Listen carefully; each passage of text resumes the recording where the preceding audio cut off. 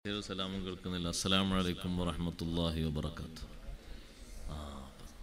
മറ്റേത് അപ്പുറത്തുള്ള ആൾക്കാരോട് സലാം പറഞ്ഞാൽ ഞാൻ പാടില്ലല്ലോ. ബിസ്മില്ലാഹിർ റഹ്മാനിർ റഹീം. അൽഹംദുലില്ലാഹി റബ്ബിൽ ആലമീൻ. നഹ്മദുഹു വ നസ്തഈനുഹു വ നുഅ്മിനു ബിഹി വ നതവക്കലു അലൈഹി വ നഊദു ബില്ലാഹി മിൻ ശുറൂരി അൻഫുസിനാ വ മിൻ സയ്യിആതി അഅ്മാലിനാ. من يهده الله فلا مضل له ومن يضلل فلا هادي له. نشهد أن لا إله إلا الله وحده لا شريك له ونشهد أن سيدنا ونبينا ومولانا محمدا صلى الله عليه وسلم عبده ورسوله.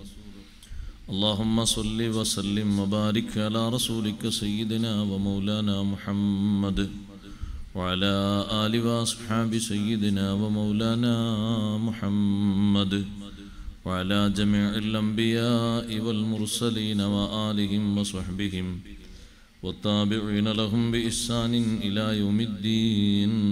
أما بعد، فأعوذ بالله من الشيطان الرجيم. بسم الله الرحمن الرحيم. ضرب الله مثلا للذين كفروا امرأة نوح وامرأة لوط كانتا تحت عبدين من عبادنا صالحين فخانتاهما فلم يغنيا عنهما من الله شيئا وقيل ادخلا النار مع الداخلين. وضرب الله مثلا للذين آمنوا امرأة فرعون إذ قالت رب ابن لي عندك بيتا في الجنة ونجني من فرعون وعمله ونجني من القوم الظالمين. ومريم ابنة عمران التي أحصنت فرجها فنفخنا فيه من روحنا وصدقت بكلمات ربها وكتبه وكانت من القانتين. صدق الله العلي العظيم. صدق وصدق وبلغ رسوله النبي الكريم.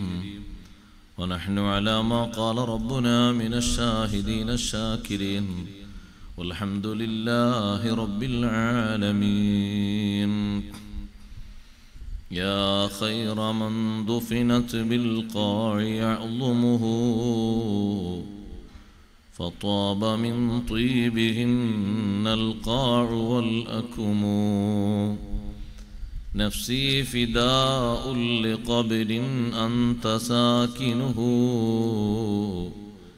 فيه العفاف وفيه الجود والكرم. أنت النبي الذي ترجى شفاعته على الصراط إذا ما زلت القدم. وصاحبك فلا أنساهما أبدا مني السلام عليكم ما جرى القلم. يا ربي بالمصطفى بلغ مقاصدنا واغفر لنا ما مضى يا واسع الكرم. സർവാദരണീയരായ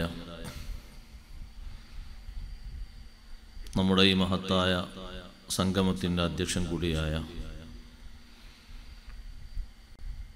ബഹുമാനപ്പെട്ട സയ്യിദ് സ്വാലിഹ് തങ്ങൾ അൽ ബുഖാരി, മറ്റു സാദാത്തുക്കൾ, ഉലമാക്കൾ, മുത്തഅല്ലിംകൾ, മാന്യ സഹോദരന്മാരെ, സഹോദരിമാരെ, സുഹൃത്തുക്കളെ,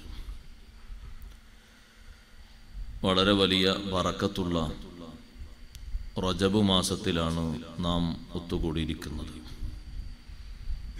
ഇന്നലെയും ഇന്നുമായി ഇവിടെ നടന്നുകൊണ്ടിരിക്കുന്ന മുഴുവൻ സൽപ്രവർത്തനങ്ങളും ഈ മാസത്തിൻ്റെ ബറക്കത്തിന് കാരണമായി അള്ളാഹു സ്വീകരിക്കുമാറാകട്ടെ. ഇൽമിൻ്റെ വഴിയിൽ നാമുമായി സഹകരിച്ച് സഹായിച്ച് സന്തോഷങ്ങൾ പങ്കുവച്ച് ആര് നമ്മിൽ നിന്ന് മൺമറഞ്ഞിട്ടുണ്ടോ അള്ളാഹു അവർക്കെല്ലാവർക്കും ദറജ ഉയർത്തി കൊടുക്കുമാറാകട്ടെ. ജീവിച്ചിരിക്കുന്ന സർവ്വ സഹായികൾക്കും സഹകാരികൾക്കും ആഫിയത്തുള്ള ദീർഘായുസ് നൽകി അനുഗ്രഹിക്കുമാറാകട്ടെ. വിശുദ്ധ റജബിനെ നന്നായി പരിഗണിക്കേണ്ടവരാണ് നമ്മളെല്ലാവരും. പ്രത്യേകതയുള്ള മാസവും ആഴ്ചകളും രാവുകളും അള്ളാഹു നൽകുന്നത് മുഅ്മിനുകൾ നന്നാകാനുള്ള വലിയ കാരണമായിട്ടാണ്. ഈ ഉമ്മത്തിന് മാത്രമാണല്ലോ വെള്ളിയാഴ്ച ദിവസം ഒരു ആരാധന അള്ളാഹു തന്നത്. നമ്മേക്കാൾ കൂടുതൽ ആയുഷ്കാലം ജീവിച്ച എത്രയോ സമുദായങ്ങൾ കഴിഞ്ഞുപോയിട്ടുണ്ട്. അവർക്കൊന്നും ശ്രേഷ്ഠ ദിനമായ വെള്ളിയാഴ്ച അള്ളാഹു ആരാധന കൊണ്ട് കൽപ്പിക്കപ്പെട്ടിട്ടില്ല. യഹൂദികളോട് ശനിയാഴ്ചയും നസാറകളോട് ഞായറാഴ്ചയും ആരാധന നടത്താൻ കൽപ്പിച്ചു. ഏറ്റവും ഉത്തമ സമൂഹമായ ഉമ്മത്ത് മുഹമ്മദ് സല്ലല്ലാഹു അലൈഹി വസല്ലം ഈ ഉമ്മത്തിനോട് ശ്രേഷ്ഠ ദിവസമായ വെള്ളിയാഴ്ച ദിനം പ്രത്യേക ആരാധന കൊണ്ട് കൽപ്പിക്കുകയും ആ വെള്ളിയാഴ്ചയിലെ ഉത്തരം കിട്ടുന്ന സമയം കണ്ടെത്താനും മുതലാക്കാനും നിർദ്ദേശിക്കുകയും ചെയ്തു. ഇത് നമ്മുടെ എല്ലാവരുടെയും ഇഹപര വിജയത്തിന് വേണ്ടിയാണ്. റജബ് മാസം വളരെ ശ്രേഷ്ഠതയുള്ള മാസമാണ്. കഴിഞ്ഞ മാസം പോലെയല്ല ഈ മാസം. ഈ മാസത്തിൽ ഹബീബ് റസൂലുള്ളാഹി സ്വല്ലല്ലാഹു അലൈഹി വസല്ലം അല്ലാഹുമ്മ ബാരിക് ലനാ ഫി റജബിൻ വ ശഅബാന വ ബല്ലിഗ്നാ റമളാൻ എന്ന് പ്രാർത്ഥിച്ച പ്രത്യേകതയുള്ള മാസമാണ്. റജബിലും ശഅബാനിലും ഞങ്ങൾക്ക് നീ ബറക്കത്ത് ചെയ്യണം, വിശുദ്ധ റമളാനിനെ ഞങ്ങൾക്ക് നീ എത്തിക്കണം എന്ന് വളരെ താല്പര്യപൂർവ്വം പ്രാർത്ഥിച്ചു. നമ്മളും അത് പ്രാർത്ഥിക്കുന്നു, അതുമാത്രം പോരാ. അതോടൊപ്പം ഒരു കാര്യം കൂടി ഞാൻ ആമുഖമായി ഉണർത്തുന്നത്, എന്തിനാണ് അല്ലാഹു സുബ്ഹാനഹു വ തആല 12 മാസങ്ങളിൽ 4 മാസങ്ങളെ ഇങ്ങനെ വേറിട്ട് നിർത്തിയത്? മിൻഹാ അർബഅത്തുൻ ഹുറും, 12 മാസങ്ങളിൽ 4 എണ്ണം വളരെ പവിത്രത കൂടിയതും യുദ്ധം നിഷിദ്ധമായതും തെറ്റുകുറ്റങ്ങൾക്ക് കൂടുതൽ ശിക്ഷ ലഭിക്കുന്ന മാസവുമാണ്. ജമാദുൽ ആഖിർ കഴിഞ്ഞ മാസത്തിൽ തെറ്റ് ചെയ്യും പോലെയല്ല ഈ റജബിലെ തെറ്റ്, അതിന് ശിക്ഷ കൂടുതലാണ്. കഴിഞ്ഞ മാസത്തിൽ ഒരു സുബ്ഹാനല്ലാഹ് പറയും പോലെയല്ല റജബിലെ സുബ്ഹാനല്ലാഹ് കൂലി കൂടുതലാണ്. സൂറത്തു തൗബയിലെ മിൻഹാ അർബഅത്തുൻ ഹുറും എന്ന ആയത്ത് വിശദീകരിച്ച് ഇമാം ഫഖ്റുദ്ദീൻ റാസി റഹ്മത്തുള്ളാഹി അലൈഹി പഠിപ്പിച്ചു, ചില സന്ദർഭങ്ങൾക്ക് അല്ലാഹു തആല കൂടുതൽ പ്രാധാന്യവും പ്രത്യേകതയും നൽകുമ്പോൾ അതിലുള്ള ആരാധനകൾക്ക് സവിശേഷത കൂടി വരുന്നു എന്നതോടൊപ്പം ദുഷ്കർമ്മങ്ങൾക്ക് ശിക്ഷയും കൂടി വരുന്നുണ്ട്. നമ്മൾ തന്നെ പറയുന്ന കാര്യങ്ങൾ എല്ലാവരെ പറ്റിയും ഒരുപോലെ അല്ലല്ലോ. സൈനുദ്ദീൻ മഖ്ദൂം റളിയല്ലാഹു അൻഹു പറഞ്ഞു, ആരെ ഗീബത്ത് പറയലും ഹറാമാണ്, വലൗ കാഫിറൻ, അമുസ്ലിമിനെ പോലും ഗീബത്ത് പറയൽ ഹറാമാണ്. മസല മാറിയിട്ടില്ല? മാറിണ്ടോ? ഇല്ല. അവിടെ അതിന്റെ തൊട്ടു താഴെ മഹാനവറുകൾ പറഞ്ഞു, എന്നാൽ ഉലമാഇനെ പറയുന്നത്, സാദാത്തുക്കളെ പറയുന്നത് അത് ഹറാമിൽ നിന്ന് ഉയർന്നു പോകും, അത് കബീറത്താണ്, വൻകുറ്റമാണ്. അത് പൊറുക്കണമെങ്കിൽ തൗബ കൂടിയേ തീരൂ. രണ്ടും ഗീബത്തല്ലേ, പക്ഷേ പറയപ്പെടുന്ന ആളുകൾ മാറിയപ്പോൾ ശിക്ഷ മാറി. നമ്മൾ മനസ്സിലാക്കണം, എല്ലാവരെയും പറയുന്ന ഒരുപോലെയായി കാണരുത്. സ്വഹാബത്തിനെ പറഞ്ഞാൽ അതിൽ വിശ്വാസത്തിൽ നിന്ന് തെറിച്ചു പോകുന്ന അവസ്ഥ വരെയുണ്ട്.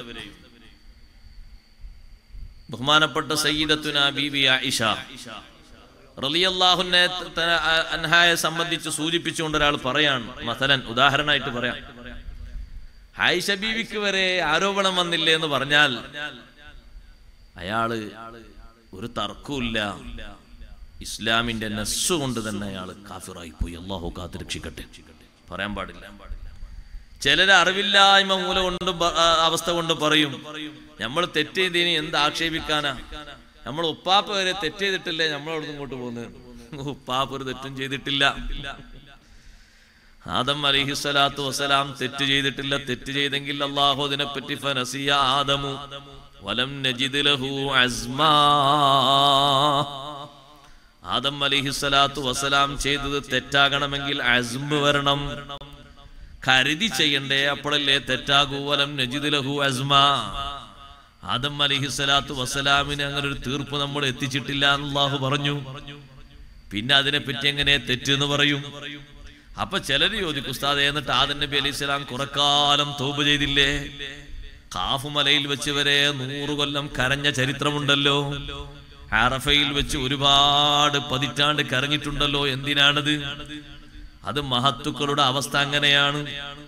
ഒരു തെറ്റും ചെയ്തിട്ടില്ലെങ്കിലും തെറ്റായി പോകുമോ എന്നൊരു ചിന്ത അവർക്കുണ്ട്. ചെയ്ത് തെറ്റാണോ എന്ന് അർത്ഥം വെച്ച് ചിന്തിച്ചു നോക്കുമ്പോ തെറ്റല്ല, ഹറാമല്ല, കറാഹത്ത് പോലും അല്ല.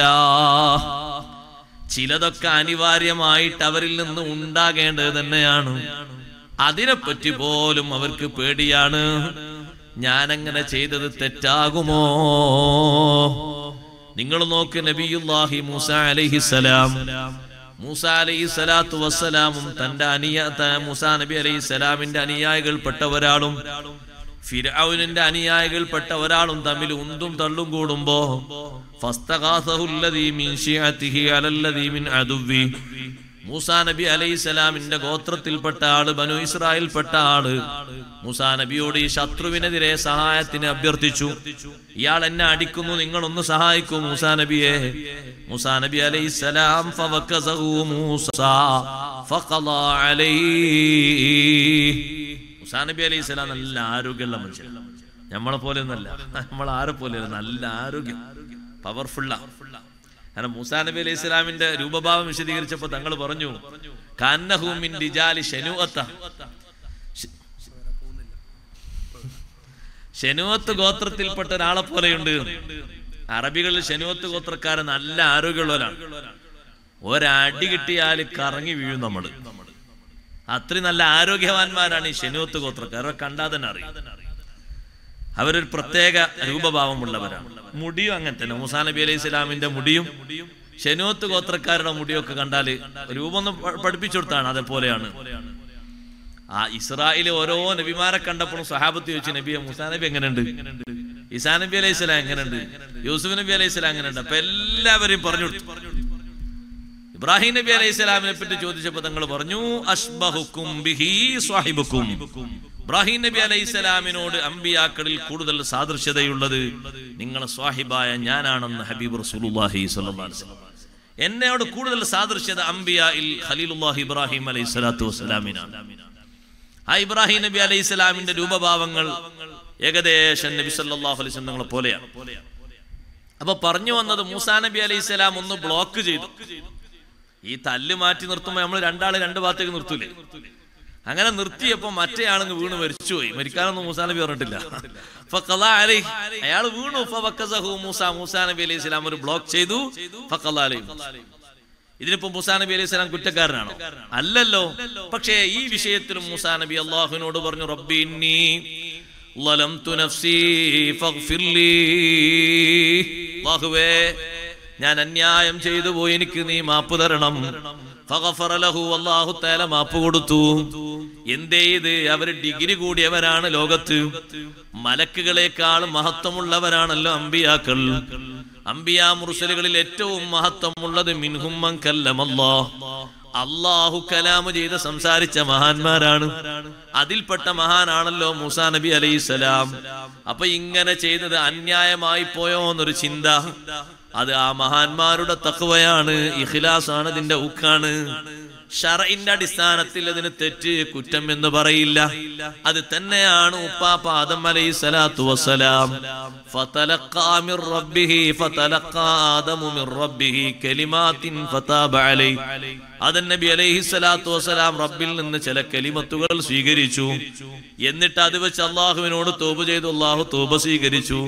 ആ കലിമത്തുകൾ ഏതാണ് എന്നുള്ളത് വിഭിന്ന അഭിപ്രായങ്ങളുണ്ട്. മഹാന്മാര് പറഞ്ഞു റബ്ബനാ ളലംനാ അൻഫുസനാ എന്ന് പറയുന്ന ദുആയാണ് എന്ന് പറഞ്ഞവരുണ്ട്. അതല്ല, അഷ്റഫുൽ ഖൽഖ് സല്ലല്ലാഹു അലൈഹി വസല്ലം തങ്ങളെ മുൻനിർത്തിയിട്ട് അസ്അലുക ബിഹഖി മുഹമ്മദിൻ, അല്ലാഹുവേ മുഹമ്മദ് നബി സല്ലല്ലാഹു അലൈഹി വസല്ലം തങ്ങളുടെ മഹത്വം കൊണ്ട് എനിക്ക് നീ മാപ്പ് തരണേ എന്ന് ചോദിച്ചതാണെന്ന് ഇമാം സുയൂത്തി റളിയല്ലാഹു അൻഹു തഫ്സീറിൽ രേഖപ്പെടുത്തിയിട്ടുണ്ട്. വ്യത്യസ്ത അഭിപ്രായങ്ങളുണ്ട്. എല്ലാം ആകാം, ഒന്ന് മാത്രം ആക്കേണ്ടതില്ലല്ലോ. ഇരിക്കട്ടെ, ഇവിടെ തൗബ ചെയ്തതും തൗബ സ്വീകരിച്ചതും കുറ്റം ചെയ്തതിന്റെ പേരിലല്ല, പിന്നെയോ അവർ കൂടുതൽ മഹത്വമുള്ളവരായതുകൊണ്ട് ഇത് ഞങ്ങളിൽ നിന്ന് സംഭവിച്ചൊരു വൈകല്യമാകുമോ എന്ന് ചിന്തിച്ച് അള്ളാഹുവിലേക്ക് പശ്ചാത്താപം ചെയ്തതാണ്. അതിന് സാങ്കേതികാർത്ഥത്തിൽ തെറ്റ് കുറ്റം എന്ന് പറയാൻ പാടില്ല. വിവരക്കുറവ് കൊണ്ട് ചിലപ്പോ ചിലര് പറഞ്ഞു പോകും, നമ്മൾ എന്ത് ആക്ഷേപിക്കാനാണ്, നമ്മളൊക്കെ സ്വർഗത്തിലായിരുന്നു, ഉപ്പാപ്പ തെറ്റ് ചെയ്തതുകൊണ്ടല്ലേ നമ്മൾ ഇങ്ങോട്ട് പോകേണ്ടി വന്നത്. നഊദു ബില്ലാഹ്, അങ്ങനെ പറയരുത്. പറയുന്നിടത്താണ് അതിന്റെ പ്രശ്നം. ഇത് അംബിയാഇനെ പറ്റിയാണ്, സാധാരണക്കാരെ പറയും പോലെയല്ല ഉലമാഇനെ പറ്റി പറയുന്നത്. ഉലമാഇനെ പറ്റി പറഞ്ഞാൽ അത് കുറച്ച് പൊള്ളിപ്പോകും.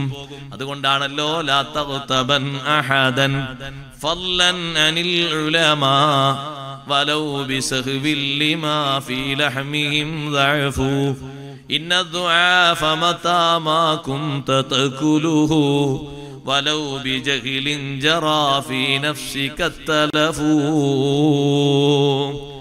ഒരിക്കലും ഒരാളെയും നീ ഗീബത്ത് പറയരുത്.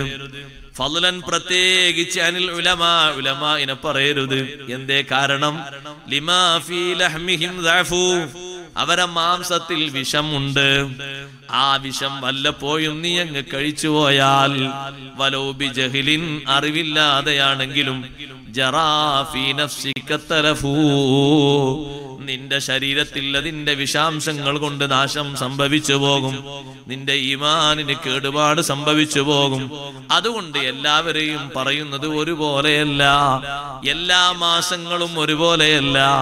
റജബ് മാസം കുറ്റകൃത്യങ്ങൾക്ക് കൂടുതൽ ശിക്ഷ കിട്ടുന്ന മാസമാണ്. സമൂഹത്തിൽ എല്ലാവരും തെറ്റ് ചെയ്താൽ ഒരുപോലെയാണോ? അല്ലല്ലോ. ഉമ്മമാരെ, സഹോദരിമാരെ, ലോക മുഅ്മിനീങ്ങളുടെ മാതാക്കൾ ആരാണ്? അവരെ പറ്റി അല്ലാഹു പറഞ്ഞത് എന്താണ്? ലസ്തുന്ന കഅഹദിൻ മിനൻ നിസാ, ഓ നബി പത്നിമാരെ, നിങ്ങൾ മറ്റൊരു പെണ്ണുങ്ങളെ പോലെയുമല്ല, നിങ്ങൾക്ക് മഹത്വം കൂടുതലുണ്ട്. കൂടുതൽ മഹത്വമുള്ളത് കൊണ്ട് അപ്പുറത്ത് തന്നെ അല്ലാഹു പറഞ്ഞു, മയ്യതി മിൻകുന്ന ബിഫാഹിശത്തിൻ മുബയ്യിന, ഉമ്മഹാത്തുൽ മുഅ്മിനീങ്ങളിൽ ആരെങ്കിലും ഒരു തെറ്റ് ചെയ്താൽ യുളഅഫ് ലഹൽ അദാബു ദുഫൈൻ, ഒരു തെറ്റിന് മറ്റുള്ളവർക്ക് ഒരു ശിക്ഷയാണെങ്കിൽ നിങ്ങൾക്ക് ഇരട്ട ശിക്ഷയാണ്. കാരണം നിങ്ങൾ സാധാ വ്യക്തികളല്ല. അതുകൊണ്ടാണ് സാധാരണ മൊയ്ലിയർ ചെയ്താലും മറ്റുള്ളവർ ചെയ്താലും മാറ്റണ്ട് എന്ന് പറയുന്നത്. മൊയ്ലിയർ അങ്ങനെ ചെയ്യാൻ പാടുണ്ടോ എന്ന് ആൾക്കാർ ചോദിക്കും. മൊയ്ലിയർ അങ്ങനെ ചെയ്യാൻ പാടുണ്ടോ എന്ന് ചോദിച്ചാൽ മൊയ്ലിയർ എന്നൊരു കാലത്തും സംഭവിക്കൂല എന്നല്ല, നല്ല കുറച്ച് വിവരമുള്ള ആളല്ലേ, ആൾ ശ്രദ്ധിക്കണ്ടേ എന്നുള്ള അർത്ഥത്തിൽ ചോദ്യം ഗൗരവത്തിൽ അങ്ങനെ വരും. അപ്പൊ പിന്നെ അവിടെ എതിർക്കേണ്ട ആവശ്യമൊന്നുമില്ല, ന്യായീകരിക്കേണ്ട ആവശ്യമില്ല. തെറ്റ് തെറ്റാണ് തെറ്റെന്ന് പറഞ്ഞാൽ മതി, അതിൽ നിന്ന് മോചനം തേടിയാൽ മതി. നമ്മൾ സ്വീകരിച്ച മുയലിന് മാത്രം 2 വാല് എന്ന് പറഞ്ഞാൽ എങ്ങനെ ശരിയാവില്ലല്ലോ. അപ്പൊ ന്യായീകരിക്കാൻ നല്ലത് അതിൽ നിന്ന് പശ്ചാത്താപിച്ചാൽ മതി. അള്ളാഹു നമുക്കൊക്കെ മഗ്ഫിറത്ത് നൽകുമാറാകട്ടെ. പാപം പുറത്തു കിട്ടാൻ നല്ല മാസമാണ് റജബ് മാസം. അറബികളൊക്കെ ചിരിക്കുന്ന മാസമാണ് റജബ് മാസം. അതുകൊണ്ടാണല്ലോ മുത്തല്ലിമീങ്ങളെ നമ്മളൊക്കെ, ഞാൻ നിങ്ങളൊക്കെ മുത്തല്ലിമാണ്. താടി നരച്ചു നോക്കണ്ട, അത് പ്രായം കൂടുമ്പോൾ നിരക്കൂലേ, എപ്പോഴും മുത്തല്ലിമാണ്. മുത്തല്ലിമീങ്ങളായ നമ്മളൊക്കെ പഠിക്കുന്ന ഖത്റിനദയിലും മറ്റു കിതാബിലൊക്കെ കാണാമല്ലോ ഒരു ബെയ്ത്ത്. ആ ബെയ്ത്ത് കേൾക്കുമ്പോൾ വലിയ സന്തോഷമാണ്, അറബികൾക്ക് വലിയ സന്തോഷമാണ്. ലകിന്നഹു ഷാഖഹു അൻ ഖീല ദാ റജബു യാ ലൈത ഇദ്ദത ഹൗലിൻ കുല്ലിഹി റജബു. ഷായർ ബെയ്ത്ത് പിന്നെ കാണാതെ പഠിക്കുന്ന പ്രകൃതി എല്ലാം തോന്നുന്നുണ്ട്. ഒക്കെ ഇങ്ങനെ അടിച്ചു പിന്നെ ട്രൂ എന്ന് വിടുകയാണ്. 2 കൊല്ലം കൊണ്ട് വിധം കിട്ടുമോ എന്ന് അന്വേഷിച്ചുകൊണ്ടിരിക്കുകയാണ്. അള്ളാഹു കാത്തുരക്ഷിക്കട്ടെ. അതിലൊന്നും നമ്മൾ തുനിയരുത്. എത്ര വലിയ പ്രഗത്ഭനായ ഈ മാസം നമ്മൾ അനുസ്മരിക്കുന്ന ഇമാമാണ് ഇമാമുന ഷാഫി റളിയല്ലാഹു അൻഹു. ഷാഫി ഇമാം വഫാത്തായത് റജബ് മാസത്തിലാണ്. ഷാഫി ഇമാം റളിയല്ലാഹു അൻഹു എത്ര വലിയ ബുദ്ധിമാനാണ്. മാലിക് ഇമാമിന്റെ മുവത്ത എന്നുള്ള കിതാബ് വാങ്ങാൻ ഷാഫി ഇമാം നിങ്ങളുടെ കയ്യിൽ കാശില്ല. പക്ഷെ ഒരു മക്തബയിൽ മുവത്ത കണ്ടപ്പോ ആ മുവത്തയുടെ എഴുത്തുകോപ്പിയാണ്. അന്നൊക്കെ എഴുത്തുകോപ്പിയാണ് കൂടുതലുണ്ടാകുക, കാത്തിബ്യങ്ങളിൽ നിന്ന് എഴുതും. ഈ എഴുത്തുകോപ്പിയായ മുവത്ത എന്ന് പറയുന്ന ഹദീസിലെ പ്രധാനപ്പെട്ട കിതാബെന്ന് എടുത്ത് ഓരോ പേജും ഇങ്ങനെ മറിച്ചപ്പോ അതങ്ങനെ അങ്ങോട്ട് ഹിഫ്ളായി. അപ്പൊ എത്ര ബുദ്ധി വേണം. നമ്മൾ ഇരുന്ന് ചൊല്ലി പഠിച്ചാൽ തന്നെ ഒരു പക്ഷെ അവലും തെറ്റും ആഖിറും തെറ്റും. വേറൊരു വെയ്ത്തരാണ് പിന്നെയും തെറ്റും അല്ലേ? നിങ്ങൾ നോക്ക്, നല്ല ബുദ്ധിമാന്മാരായ കുട്ടികളോട് വയഖൂലുന മത്താ ഹാദൽ വഅദു ഇൻ കുന്തും സ്വാദിഖീൻ ബാക്കി ഓതാൻ പറഞ്ഞു.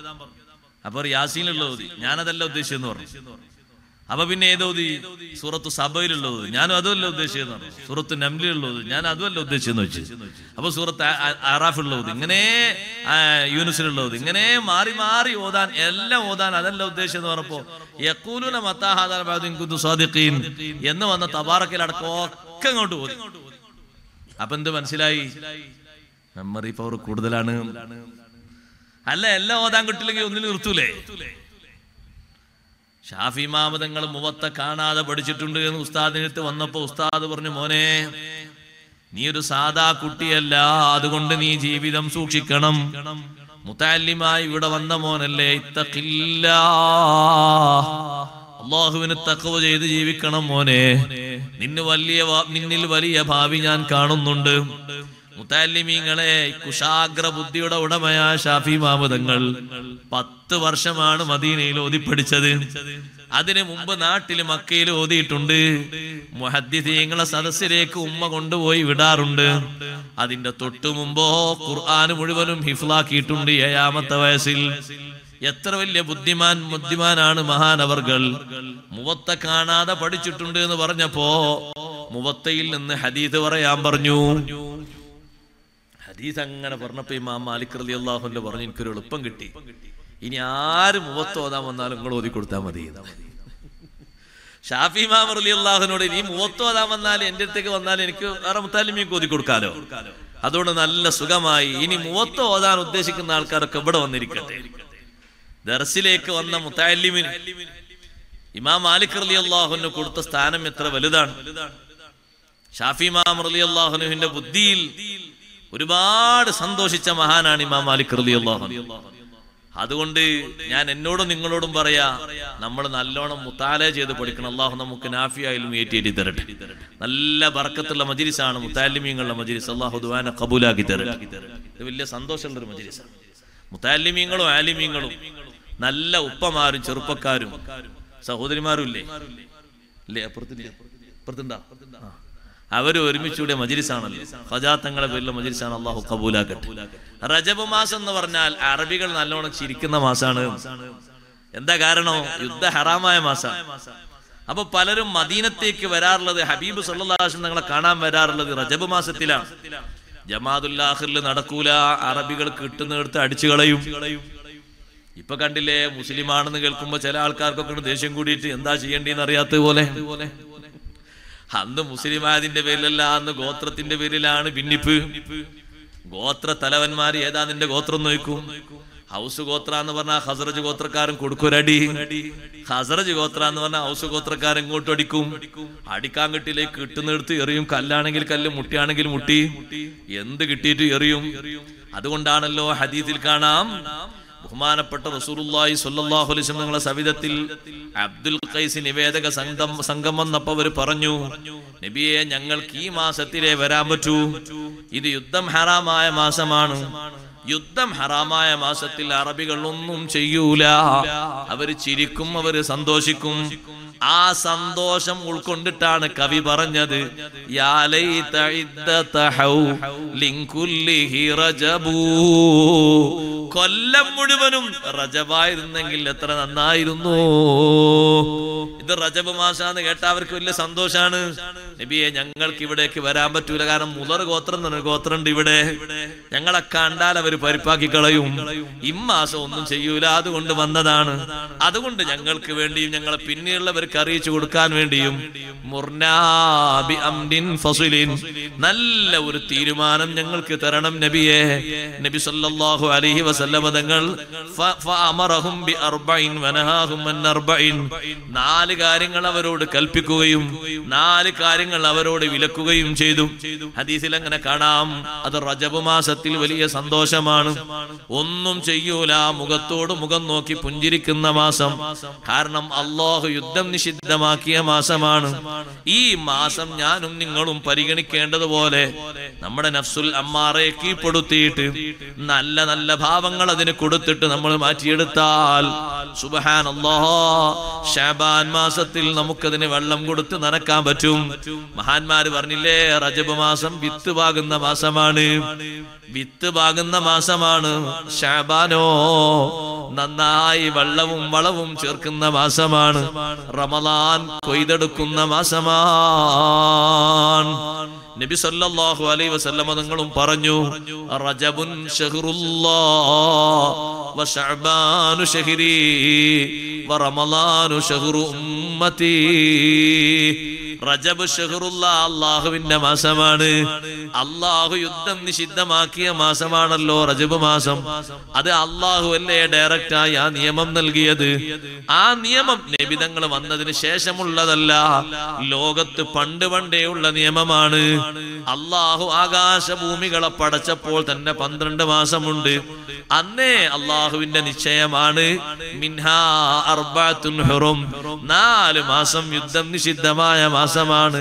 അതേ, അതുകൊണ്ട് അല്ലാഹു തആല ഈ കൽപ്പനയുള്ളത് കൊണ്ട്, റജബിന് പ്രത്യേക ബഹുമാനമുള്ളത് കൊണ്ട്, എല്ലാ മാസവും അല്ലാഹുവിന്റെ തന്നെയാണ്. ഇമ്മാസത്തിന് കൂടുതൽ ബഹുമാനമുള്ളത് കൊണ്ട് ശഹ്റുല്ലാഹ്, അല്ലാഹുവിന്റെ മാസമാണ്. അതുകൊണ്ട് നമ്മൾ മുതലാക്കണം. റജബ് മാസത്തിൽ കരുതലോടെ അമലുകൾ വർദ്ധിപ്പിക്കണം. ഒരൊറ്റ അമലും അവ്വൽ വക്തിൽ നിന്ന് വിട്ടുപോകാതെ സൂക്ഷിക്കണം. അതൊക്കെയാണ് അമല് സൂക്ഷിക്കണം എന്ന് പറഞ്ഞതിന്റെ അർത്ഥം. സുബ്ഹാനല്ലാഹ്, ശഅബാൻ വരുന്നു, അതുകൊണ്ട് റജബിൽ ഞാൻ അവ്വൽ വക്തിൽ തന്നെ നിസ്കരിക്കട്ടെ, അവ്വൽ ജമാഅത്തിൽ തന്നെ സംബന്ധിക്കട്ടെ, രാവിലെയും വൈകുന്നേരം ചെല്ലുന്ന ദിക്റുകളൊന്നും മുടക്കാതിരിക്കട്ടെ, പതിവാക്കി പോരുന്ന ഹദ്ദാദ് മുടങ്ങാതെ സൂക്ഷിക്കട്ടെ, നിത്യേന ചെയ്യുന്ന കർമ്മങ്ങൾക്ക് ഭംഗി കൂട്ടുകയും അതിന്റെ പതിവിൽ നിന്ന് മാറാതെ സൂക്ഷിക്കുകയും ചെയ്യുക. അങ്ങനെ ഈ മാസം നമ്മളങ്ങ് പരിഗണിക്കുമ്പോ ശഅബാൻ മാസം നമ്മളെ പരിഗണിക്കും. ശഅബാനിലും കൂടുതൽ തൗഫീഖ് ലഭിക്കുകയാണ്. റജബിൽ നല്ല രൂപത്തിൽ നടന്നാൽ ശഅബാനിലും നല്ല രൂപത്തിൽ നടക്കാൻ അല്ലാഹു തൗഫീഖ് തരും. ശഅബാനിലും അങ്ങനെ നടന്നാൽ റമളാനിൽ നമ്മുടെ കൊയ്ത്തിന്റെ കാലമാണ്.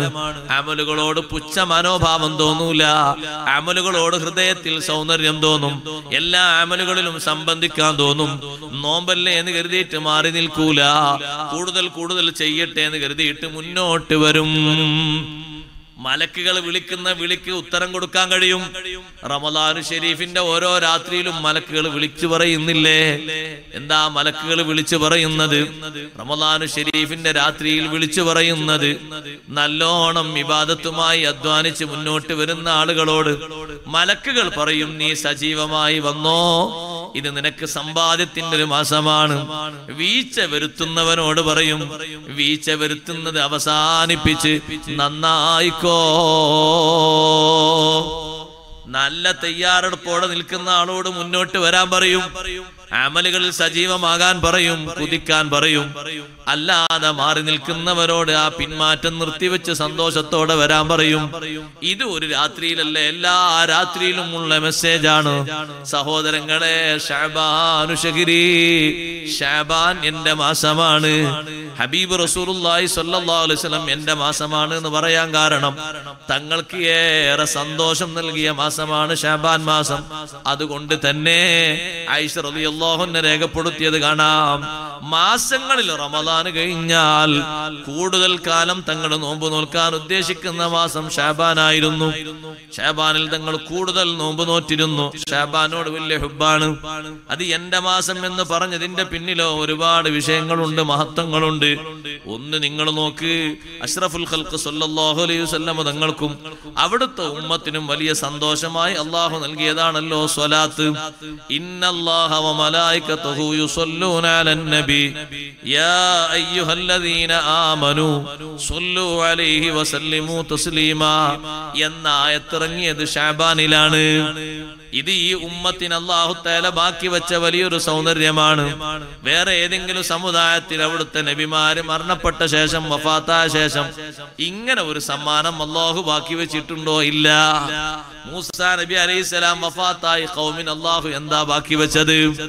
അതേ ബഹുമാനപ്പെട്ട നൂഹ് നബി അലൈഹിസ്സലാം വഫാത്തായി ഖൗമിന് അല്ലാഹു എന്താ ബാക്കി വെച്ചത്? ഈ ഉമ്മത്തിന് അല്ലാഹു ബാക്കി വെച്ചത് മുത്തുനബി സല്ലല്ലാഹു അലൈഹി വസല്ലം വഫാത്തായെങ്കിലും സമ്മാനം ബാക്കിയുള്ളത് സ്വലാത്താണ്. അത് ഈ ഉമ്മത്തിനുള്ള വലിയ മഹത്വമാണ്. മറ്റൊരു ഉമ്മത്തിനും അല്ലാഹു ഇങ്ങനെ ഒരു ബാക്കി സമ്മാനം കൊടുത്തിട്ടില്ല. ഇത് ശഅബാൻ മാസത്തിലാണ് ആയത്തിറങ്ങിയത്. പോരാ, ശഅബാനിലാണ് ശഫാഅത്തിന്റെ പൂർണ്ണ അധികാരം തങ്ങൾക്ക് നൽകപ്പെട്ടത്. വിശുദ്ധ ശഅബാനിലാണ്. എത്ര വലിയ സന്തോഷമാണ്. അതുകൊണ്ട് തീരുന്നുണ്ടോ? തങ്ങളേറെ ആഗ്രഹിച്ച്, ജീവിതത്തിൽ വളരെയധികം ആഗ്രഹിച്ച് 6 മാസക്കാലം ആ ആഗ്രഹവുമായി നടന്ന വിഷയമല്ലേ കഅബയുടെ മാറ്റം. ആ കഅബയുടെ മാറ്റം അല്ലാഹു നൽകിയത് ശഅബാനിലല്ലേ. ഫലനുവല്ലിയന്നക ഖിബ്ലതൻ തർളാഹാ ഫവല്ലി വജ്ഹക ശത്റൽ മസ്ജിദിൽ ഹറാം. 6 മാസക്കാലം ബൈത്തുൽ മഖ്ദിസിലേക്ക് തങ്ങൾ നിസ്കരിച്ചത്. ചിലര് പറയും ആ 6 മാസക്കാലം നിസ്കരിച്ചത്, ചില ആൾക്കാർ അങ്ങനെ എഴുതിയിട്ടുണ്ട്, അത് മദീനയിലുള്ള യഹൂദികളെയും നസാറാക്കളെയും ഒന്ന് ഇസ്ലാമിലേക്ക് അടുപ്പിക്കാനാണ്. അല്ല, ഒരിക്കലും അല്ല. എന്തിനാണത്? ഇമാം നസായി തങ്ങളും ഇമാം അബൂ ദാവൂദ് റഹ്മത്തുള്ളാഹി അലൈഹിയും ഇമാം തിർമിദി റഹ്മത്തുള്ളാഹി അലൈഹിയും ഒക്കെ കൊണ്ടുവന്ന ഈ ഹദീസ് വിശദീകരിച്ച ശാരിഹികൾ പറഞ്ഞിട്ടുണ്ട്. എന്തിനാണത്? അത് യഹൂദികളെയും നസാറാക്കളെയും ഇങ്ങനെ പതുക്കെ അങ്ങോട്ട് ചാക്കിട്ട് പിടിക്കാനല്ല. പിന്നെ നബി സല്ലല്ലാഹു അലൈഹി വസല്ലം തങ്ങൾ മുഴുവൻ അമ്പിയാക്കളെയും ഇത്തിബാ ചെയ്ത് ജീവിക്കുന്ന മഹാനാണ്. എല്ലാ നബിമാരോടും തങ്ങൾക്ക് ഇഖ്തിദാ ഉണ്ട്, പിന്തുടർച്ചയുണ്ട്. ബൈത്തുൽ മഖ്ദിസ് ഖിബ്ലയാക്കിയിട്ട് ആരാധന നടത്തിയ ഒരുപാട് നബിമാരുണ്ട്. ഇസ്ഹാഖ് നബി അലൈഹിസ്സലാം അതിൽപ്പെട്ട മഹാനാണ്. നബിയുല്ലാഹി സുലൈമാൻ അലൈഹിസ്സലാം അതിൽപ്പെട്ട മഹാനാണ്. യാക്കൂബ് നബി അലൈഹിസ്സലാം അതിൽപ്പെട്ട മഹാനാണ്. ആ മഹത്തുക്കളോടും തങ്ങൾക്ക് ഇത്തിബാ ഉണ്ട്. അവരുടെ ചരിത്രം പറഞ്ഞിട്ടല്ലേ അല്ലാഹു പറഞ്ഞത്, ഉലൈകല്ലദീന ഹദല്ലാഹു ഫബിഹുദാഹു മുഖ്തദി. നബിയേ, ഈ നബിമാരൊക്കെ ആരാന്നറിയോ? അല്ലാഹു നേർവഴി നൽകി അനുഗ്രഹിച്ച മഹത്തുക്കളാണ്. ഫബിഹുദാഹു മുഖ്തദി, അവരുടെ നേർവഴിയോട് തങ്ങൾ പിന്തുടരണം. ആ പിന്തുടർച്ചയ്ക്ക് വേണ്ടിയാണ് അങ്ങനെ നിസ്കരിച്ചത്. അങ്ങനെ ഒരേ സമയം നിസ്കരിച്ച 2 പള്ളിയുണ്ടല്ലോ, മസ്ജിദുൽ ഖിബ്ലതൈൻ. 2 പള്ളി, 2 ഖിബ്ല അവിടെ ഉണ്ടായിരുന്നു. നമ്മളെ നാട്ടിൽനിന്നും വേറെ നാട്ടിൽ നിന്നൊക്കെ വന്ന ആൾക്കാർ അഖിബില മൻസൂഖായി പോയി, ഇപ്പൊ ഖബലേക്ക് നിസ്കരിക്കേണ്ട ആവശ്യമല്ല, എന്നാലും തിരിഞ്ഞു നിസ്കരിക്കും അങ്ങോട്ട്. അപ്പൊ മുമ്പ് അവിടെ ഒരു മിഹ്റാബ് ഉണ്ടായിരുന്നു, അത് മാറ്റി. ആ മിഹ്റാബ് ഒന്നുമില്ല. ഇപ്പൊ മിഹ്റാബ് ഇല്ലാഞ്ഞിട്ടും എങ്ങോട്ടൊക്കെ തിരിഞ്ഞു നിസ്കരിക്കണം. അങ്ങോട്ടായിരിക്കും ഒരു പള്ളിക്ക് 4 ചുമര് 4 ഭാഗത്തേക്ക് നിസ്കരിക്കണം. എന്ത് ചെയ്യാനാ? അങ്ങോട്ട് നിസ്കരിക്കണ്ട, അത് കഅബയിലേക്ക് ഖിബ്ല മാറ്റി എന്നുള്ള വിവരമൊക്കെ പറഞ്ഞു. അപ്പള്ളിയിൽ നിന്ന് നിസ്കരിക്കുന്ന ഒരേ നിസ്കാരത്തിൽ തന്നെ ഖിബ്ല മാറ്റം സംഭവിച്ചിട്ടുണ്ട്.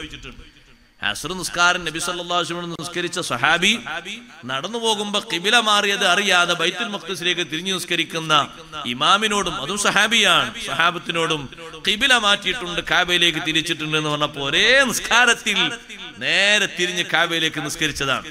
അതാണ് മസ്ജിദുൽ ഖിബ്ലതൈൻ. അപ്പൊ പഴയ ഖിബ്ല മൻസൂഖായി പോയി, ദുർബലമാക്കപ്പെട്ട നിയമം തിരുത്തിയാ പിന്നെയുണ്ടോ? അങ്ങനെ തിരുത്തിയ നിയമത്തിന്റെ പിന്നാലെ കുറച്ച് ആൾക്കാരുണ്ട്. ഞാനിപ്പോ പറഞ്ഞാൽ നീണ്ടുപോകും.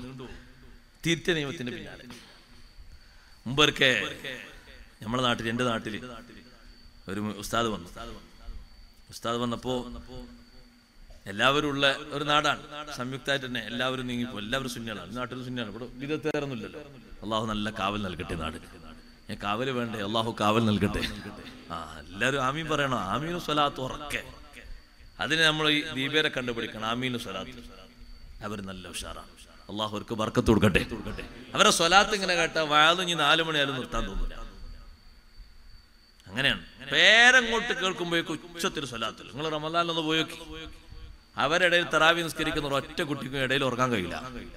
അയ്യോ, സ്വലാത്തം കൂടെ ചൊല്ലി പൊടി പൊടിക്കും. അവിടെ സ്വലാത്തിൽ നിന്ന് ഇങ്ങോട്ട് കേൾക്കും, അപ്പുറത്ത് സ്വലാത്തിൽ നിന്ന് ഇതിന്റെ ശബ്ദം ഇങ്ങോട്ട് കേൾക്കും. റമദാനായാലും ഒരു വാഹനത്തിൽ ഇങ്ങനെ പോയാൽ ഇത് റമദാനാണ് എന്ന് രാത്രിയിൽ അങ്ങനെ മനസ്സിലാവും. അതെങ്ങനെ? ഈ സ്വലാത്ത് ഇങ്ങനെ തറാവീഹിന്റെ ഇടയിലുള്ള സ്വലാത്ത് ഉറക്കെ ചൊല്ലും. പ്രായമുള്ളവർ കൂടുതൽ ശ്രദ്ധിച്ചൊല്ലും. നിസ്കരിക്കുന്ന ആൾക്കാരുന്നുണ്ടാവല്ലോ, ഒക്കെ നിസ്കാരം കഴിഞ്ഞിരിക്കല്ലേ. അപ്പൊ അതിന് ചെല്ലുന്ന ആ സ്വലാത്ത് കൊണ്ട് ഏതെങ്കിലും ഒരാൾ ഇങ്ങനെ ഉറങ്ങുകയാണെങ്കിൽ ഉറക്കൊക്കെ പമ്പ കടന്നു പോകും. ഉമർ റളിയല്ലാഹുവിനോട് ചോദിച്ചു, നിങ്ങൾ എന്തിനാ ഉറക്കം ഒതുന്നത്? ഉമർ റളിയല്ലാഹുവിനോട് 2 ലക്ഷ്യമുണ്ട്. എന്താ 2 ലക്ഷ്യം? ഒന്ന് ശൈത്താൻ നാട്ടാനാണ്, ഉറപ്പന്നെ. ഉമർ റളിയല്ലാഹുവിന്റെ ശബ്ദം കേട്ടാ ശൈത്താനൊക്കെ ഇവിടെ എത്തിപ്പോകും. രണ്ടാമത്തത് ഉറക്കന്മാരെ ഉറക്കം ഉണർത്താനാണ്. അതിനാ ഉറക്കം ഒതുന്നത്. ഉമർ റളിയല്ലാഹുവിന്റെ ഉറക്കം ഒതിയാ പിന്നെ ഉറപ്പല്ലേ. അപ്പുറത്ത് ഉറങ്ങി തൂങ്ങുന്ന ആൾക്കാരൊക്കെ ഉറക്കം ഉണർന്നു പോകും. ഇത് നമ്മള് ദ്വാരക്കുമ്പോൾ പിന്നെ ഉറങ്ങാണ്. പഠിച്ചോനെ അങ്ങനത്തെ ഉറക്കം തരല്ലേന്നാ ദ്വാരക്കാണ്. ആ ദ്വായന് ആമീൻ പറയാതെ പിന്നെ ഉറങ്ങാണ്. പിന്നെ എപ്പോഴായി ഉറക്കം മാറുക? സുബൈക്ക് ഉസ്താദ് ദ്വാരക്കാണ്, അല്ലാഹുമ്മ നബ്ബിഹിനാ അന്നൗമത്തിൽ ഗാഫിലീൻ. ഇതിന്റെ അർത്ഥം ഗഫലാമാരെ ഉറക്കം തരല്ലേന്നാണ്. അതിനോർത്ത് അപ്പോഴും നമ്മൾ ഉറക്കാം. പിന്നെ ഇനി എപ്പോഴാണ് ഉണരുക? സഹോദരങ്ങളെ ഇതിൽ നിന്ന് ഉണർന്ന് കിട്ടണ്ടേ? ഉണർന്ന് കിട്ടണമെങ്കിൽ ഉണർന്നിട്ട് ആമീൻ പറയണ്ടേ? അങ്ങനെ പറയാതിരുന്നാ പിന്നെ ഉറക്കം എന്താ മാറുക? അള്ളാഹു ഗാഫിലീങ്ങൾ നമ്മളെ പെടുത്താതിരിക്കട്ടെ. അങ്ങനെ ജമിയത്തുൽ ഗാഫിലീന്റെ കമ്പനി പെട്ട ആകെ കുടുങ്ങിപ്പോകും. അങ്ങനത്തെ കമ്പനി പെടാൻ പാടില്ല. ഞാൻ പറഞ്ഞു വന്നത്, നിങ്ങൾ നോക്ക്, ബഹുമാനപ്പെട്ട റസൂലുള്ളാഹി സ്വല്ലല്ലാഹു അലൈഹി വസല്ലം തങ്ങൾ 2 ഖിബിലയായി നിസ്കരിച്ച പള്ളിയിൽ ഇനി ഖിബില പഴയത് വേണ്ട, മസ്ജിദുൽ ഹറാമിലേക്ക് തിരിഞ്ഞ് നിസ്കരിച്ചാൽ മതി. അപ്പൊ പിന്നെ പഴയ നിയമത്തിന് പിന്നാലെ പോകേണ്ട ആവശ്യമില്ല. ഞങ്ങളുടെ നാട്ടിൽ വന്ന ഉസ്താദ് എന്ത് ചെയ്യുന്ന അറിയോ? പഴയ കാലത്തെ നിയമം അനുസരിച്ച് മുപ്പര് പറഞ്ഞു, ജുമേന്റെ മുമ്പ് ഒരു 25 മിനിറ്റ് വഅദ് പറയണം. ജുമേന്റെ മുമ്പ് ഒരു 25 മിനിറ്റ് മുമ്പ് വഅദ് പറയണം. അപ്പൊ ഞാനൊക്കെ ദർസിൽ പോകുന്ന കാലാണ്. ഞാൻ പറഞ്ഞു, ഉസ്താദേ, ഫിഖ്ഹിന്റെ ഷാഫി മദ്ഹബിന്റെ ഫിഖ്ഹിന്റെ ഉസൂൽ അനുസരിച്ച് ജമ്മുൽ ജവാമിയിലുണ്ടല്ലോ, മൻസൂഖ് ആയതുകൊണ്ട് ഹുക്കം പിടിക്കാൻ പറ്റൂല എന്നുണ്ടല്ലോ. മൻസൂഖ് കൊണ്ട് ഹുക്കം പിടിക്കാൻ പാടില്ല. അപ്പൊ അയാൾ പറഞ്ഞ ന്യായം, മുമ്പ് കാലത്ത് എങ്ങനെയായിരുന്നു? ഖുതുബയും ജുമയും പെരുന്നാൾ പോലെയായിരുന്നു. വെള്ളിയാഴ്ചത്തെ ഖുതുബ പെരുന്നാളിന്റെ ജുമയും ഖുതുബയും പോലെയായിരുന്നു. പെരുന്നാളിന്റെ ആദ്യ നിസ്കാരവും പിന്നെ ഖുതുബയാണ്. ഇവിടെ എങ്ങനെ തന്നെയല്ലേ? പെരുന്നാൾ മാറ്റണ്ടോ? പെരുന്നാളിന്റെ ആദ്യ നിസ്കാരം പിന്നെ ഖുതുബയല്ലേ? സുബ്ഹാനല്ലാഹ്, കുറെ ആൾക്കാർ ആലോചിക്കണം അങ്ങനെ തന്നെയാണോ എന്ന്. പെരുന്നാളിന് ആദ്യം നിസ്കാരവും പിന്നെ ഖുതുബയല്ലേ? ആണ്. ഇതുപോലെയായിരുന്നു മുമ്പ് ജുമ. ഇതുപോലെ ആദ്യം നിസ്കാരവും പിന്നീട് ഖുതുബയും. പിന്നെ ഈ നിയമം മാറി. നിയമം മാറിയിട്ട് എന്തായി? കാരണം ഇനി നിസ്കരിക്കാനില്ലല്ലോ എന്ന് എഴുതിയിട്ട് നിസ്കാരം കഴിഞ്ഞ് ഖുതുബന്റെ ഇടക്ക് കുറെ ആൾക്കാർ പോകും, അവർ ജോലിക്ക് കാര്യത്തിന് പോകും. അപ്പൊ അള്ളാഹു ആ നിയമം മാറ്റിയിട്ട് ആദ്യം ഖുതുബ പിന്നെ നിസ്കാരം നാക്കി. ഇപ്പോഴും അങ്ങനെയാണല്ലോ. അപ്പൊ പഴയ നിയമം ദുർബലപ്പെട്ടു. അപ്പൊ ആളുകൾ നിൽക്കാത്ത കാര്യം കൊണ്ടും നിയമം അള്ളാഹു തആല മാറ്റിയപ്പോ ഇനി പഴയ നിയമം എടുക്കാൻ പാടുണ്ടോ? അപ്പൊ ചിലര് പറഞ്ഞു എന്ത് ചെയ്യണം? ആൾക്കാരിങ്ങനെ ഇരിക്കാത്തതുകൊണ്ട് ആദ്യം ഒന്ന് 10-25 മിനിറ്റ് ഒന്ന് തൗദരിച്ച് വഅദ് പറഞ്ഞ് പിന്നെ ഒന്ന് ഒരു മിമ്പർമ കേറിയിട്ടുള്ള ഒരു ഖുതുബ നടത്തിയിട്ട് പിന്നെ ഒരു നിസ്കാരം നടത്തണം. അപ്പൊ ഇദ്ദേഹം അത് പറഞ്ഞപ്പോ നമ്മൾ പറഞ്ഞു, ഉസ്താദെ, മൻസൂഖ് കൊണ്ട് ഹുക്കം പിടിക്കാൻ പാടില്ല എന്ന് ഉസൂലല്ലേ? ഷാഫി മദ്ഹബിലെ ഫിഖ്ഹിന്റെ ഉസൂലല്ലേ? ജമ്മുൽ ജവാമിലുണ്ടല്ലോ ഉസൂല്, പാടില്ലല്ലോ. അപ്പൊ അദ്ദേഹം പറഞ്ഞു, ഞാൻ ഷാഫിന്റെ ഉസൂൽ അനുസരിച്ചല്ല, ഹനഫിന്റെ ഉസൂൽ അനുസരിച്ചാണ്. അത് തോൽക്കുമ്പോ പറയുന്നൊരു മറുപടി, തോറ്റ് സംഗതി ശരിയല്ല എന്ന് കണ്ടു കഴിഞ്ഞാൽ ഉറപ്പായിട്ട് സമ്മതിക്കണം. അള്ളാഹു നമുക്കതിന് നല്ല മനസ്സിരട്ടെ. നിങ്ങൾ എന്നോട് തിരുത്തുന്ന ഞാൻ സമ്മതിക്കും. എന്താ അതിന് ഇത്ര കുറവ്? നമ്മൾ താന്നു പോകുന്നില്ലല്ലോ. നമ്മളെ സമ്മതിച്ച അള്ളാഹു തആല നമുക്ക് ഇൽമു കയറ്റി തരല്ലേ ചെയ്യാം. അപ്പൊ ഒരൊറ്റ അടിക്കാൾ മാറ്റിയതാണ്. എങ്ങനെയാണ് ഉസൂല്? ഷാഫിന്റെ ഉസൂലല്ല, ഹനഫിന്റെ ഉസൂലാണ്. അപ്പൊ നമ്മൾ എടുത്തു, മുല്ലാലിൽ ഖാരിന്റെ കിതാബ് എടുത്തു. മുല്ലാലിൽ ഖാരി ഷാഫി മദ്ഹബല്ലല്ലോ, ഹനഫി മദ്ഹബല്ലേ. മഹാനവറുകളും ഈ ഖുതുബയെ കർക്കശമായി എതിർത്തിട്ടുണ്ട്. അപ്പൊ അദ്ദേഹം പറഞ്ഞു, നിങ്ങൾ കൊണ്ടുവന്നതിലൊന്നും ഫിഖ്ഹിന്റെ കിതാബ് ഏതുമില്ലല്ലോ. ഫിഖ്ഹിന്റെ കിതാബാ നിങ്ങൾക്ക് വേണ്ടത്? പിടിച്ചോളൂ, ഷാഫി മദ്ഹബിലെ ഫിഖ്ഹിന്റെ കിതാബ്. സമഖ്ശരി ഇമാമിന്റെ കിതാബ് ഇതാ, ഇലാമുസ് സാജിദ് ബി അഹ്കാമിൽ മസാജിദ്. സമഖ്ശരി ഇമാം ഷാഫി ഫിഖ്ഹിലാണല്ലേ. എല്ലാം കൊണ്ട് അയാൾക്ക് കാര്യങ്ങൾ ബോധ്യപ്പെട്ടപ്പോൾ അയാൾ പറഞ്ഞു, എന്നാലും ഞാനൊന്ന് ആലോചിക്കട്ടെ. എന്തിനാ അതിന്റെ ആവശ്യമോ? അതിന്റെ ആവശ്യമില്ല. അപ്പൊ ചില ആൾക്കാർ ഉസ്താദെ ഖുതുബ ഉണ്ട് കിട്ടുന്ന പോലെ കിട്ടിയാൽ മതി, എല്ലാരും കിട്ടേണ്ട ആവശ്യം ഇസ്ലാമിലില്ല. ഇതേ നിലപാട് സ്വീകരിച്ചിരുന്നു. സ്വഹാബത്തിന്റെ കാലത്ത് പെരുന്നാളിന്റെ ശൈലി മാറ്റിയിട്ട് രാജാക്കന്മാരിൽപ്പെട്ട ഒരു രാജാവ് പെരുന്നാളിന് നിസ്കാരം കഴിഞ്ഞിട്ട് അയാൾ ഖുത്ബോതുമ്പോ അയാളെ ഭരണം മോശമായതുകൊണ്ട് ആൾക്കാരൊക്കെ എണീറ്റ് പോവും. അപ്പൊ സ്വഹാബത്തുള്ള സദസ്സിൽ വെച്ച് അയാൾ എന്ത് ചെയ്തു? ആദ്യം ഖുത്ബക്ക് വേണ്ടി മിമ്പറിൽ കയറുമ്പോ സ്വഹാബത്ത് പിടിച്ചു വലിച്ചു. എങ്ങോട്ടാ കയറുന്നു വെച്ചു.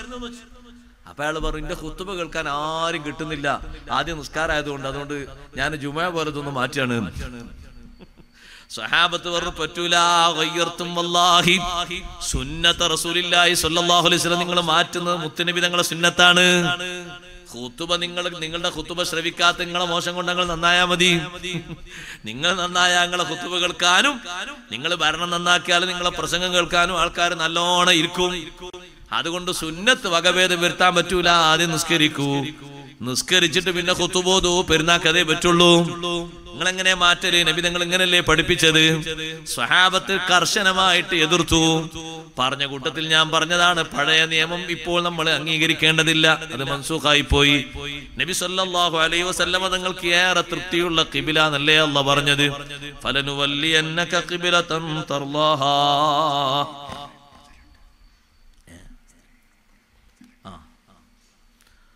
ഫലനുവല്ലിയന്നക ഖിബലതൻ തർലാഹാ, തങ്ങൾ തൃപ്തിപ്പെടുന്ന ഖിബലയിലേക്ക് തങ്ങളെ നാം തിരിക്കുന്നു എന്ന് സഹോദരന്മാരെ അല്ലാഹു സുബ്ഹാനഹു വ തആല നബി തങ്ങളോട് പറഞ്ഞു. നബി സല്ലല്ലാഹു അലൈഹി വസല്ലം നിങ്ങൾ കഅബയിലേക്ക് തിരിഞ്ഞു നിസ്കരിച്ചു. അപ്പോൾ തങ്ങൾക്ക് രണ്ട് ഇത്തിബാഉം ലഭിച്ചു. ഖലീലുല്ലാഹി ഇബ്രാഹിം അലൈഹി സ്വലാത്തു വസ്സലാം ഖിബലയായി ഉപയോഗിച്ച പരിശുദ്ധമായ കഅബയിലേക്ക് തിരിഞ്ഞു. നേരത്തെ മറ്റു അമ്പിയാക്കളിൽ പലരും ഖിബലയായി നിസ്കരിച്ചിരുന്ന ബൈത്തുൽ മഖ്ദിസിലേക്കും തിരിഞ്ഞു നിസ്കരിച്ചു. ഞാൻ പറഞ്ഞു വന്നത്, ആ ഖിബല മാറ്റം നടന്നതും ശഅബാനിലാണ്. ശഅബാനു ശഹ്രി വ റമളാനു ശഹ്റു ഉമ്മത്തി. റമളാൻ എൻ്റെ ഉമ്മത്തിന്റെ മാസമാണ്. എന്റെ ഉമ്മത്തിന് ഒരുപാട് കൂലി ലഭിക്കുന്ന മറ്റൊരു ഉമ്മത്തിനും ഇതുപോലെ ഒരു മാസത്തെ നോമ്പ് അല്ലാഹു നൽകിയിട്ടില്ല. ഇതുപോലൊരു തറാവീഹ് നിസ്കാരം നൽകിയിട്ടില്ല. ഇതുപോലെ ഒരു ലൈലത്തുൽ ഖദ്ർ നൽകിയിട്ടില്ല. എല്ലാം കൊണ്ടും ഉമ്മത്തിന് സമ്പന്നമായ മാസമാണ് വിശുദ്ധ റമളാൻ. ആ റമളാനിലേക്ക് നമുക്ക് നല്ല തൗഫീഖിന് വേണ്ടി റജബ് മാസത്തെ ആദരിക്കുകയും ബഹുമാനിക്കുകയും ഈ മാസത്തിന്റെ ബഹുമാനം ഉൾക്കൊള്ളുകയും വേണം.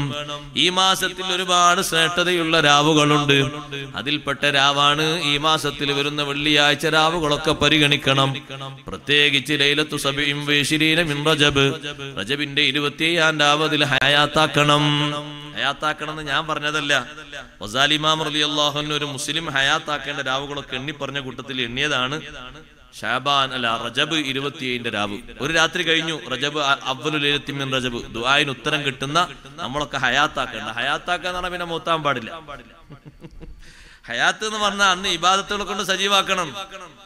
ചിലരെന്ത് ചെയ്യുന്ന ഉസ്താദെ, ഞാൻ നോമ്പ് ഹയാത്താക്കാന്ന് പറഞ്ഞിട്ട് ഇന്ന് രാത്രി ഹയാത്താക്കാന്ന് പറഞ്ഞ പള്ളിയിൽ ഈത്തിക്കാൻ വെച്ച ഒറ്റ വർക്ക. അത് ഹയാത്താവല്ല, അത് മൗത്ത. അങ്ങനെ രണ്ടും കൂടി ഒരുമിച്ച് ചൂടല്. മൗത്താണ്, ഉറക്കം മൗത്തല്ലേ. ഉറക്കം മൗത്തായത് കൊണ്ടാണല്ലോ സ്വർഗത്തിൽ ഉറക്കല്ല. അപ്പൊ നിങ്ങൾക്ക് കുറെ ആളെ മുഖത്തൊരു വിഷമം, പഠിച്ചോനെ സ്വർഗത്തിൽ ഉറക്കല്ലേ, എന്തൊരു സൗന്ദര്യ ഉസ്താദെ, ഉറക്കത്തിന് വർണ്ണിക്കാൻ കഴിയൂലല്ലോ. ഉറക്കത്തിന്റെ സൗന്ദര്യം എന്ന് വർണ്ണിച്ചാണ് എങ്ങനെ അങ്ങനെ അത് വർണ്ണിക്കാൻ കഴിയും. നമ്മൾ അനുഭവിക്കുന്ന ഒരു സുഖല്ലേ. സ്വർഗത്തിൽ അതില്ല. സഹാബത്ത് ചോദിച്ചപ്പോ നബി സല്ലല്ലാഹു അലൈഹി വസല്ലം നിങ്ങൾ പറഞ്ഞു, അന്നൗമു അഖുൽ മൗത്ത്, ഉറക്കം എന്നത് മരണത്തിന്റെ സഹോദരനാണ്. മരണമില്ലാത്തതുകൊണ്ട് പിന്നെ സഹോദരനുമില്ല.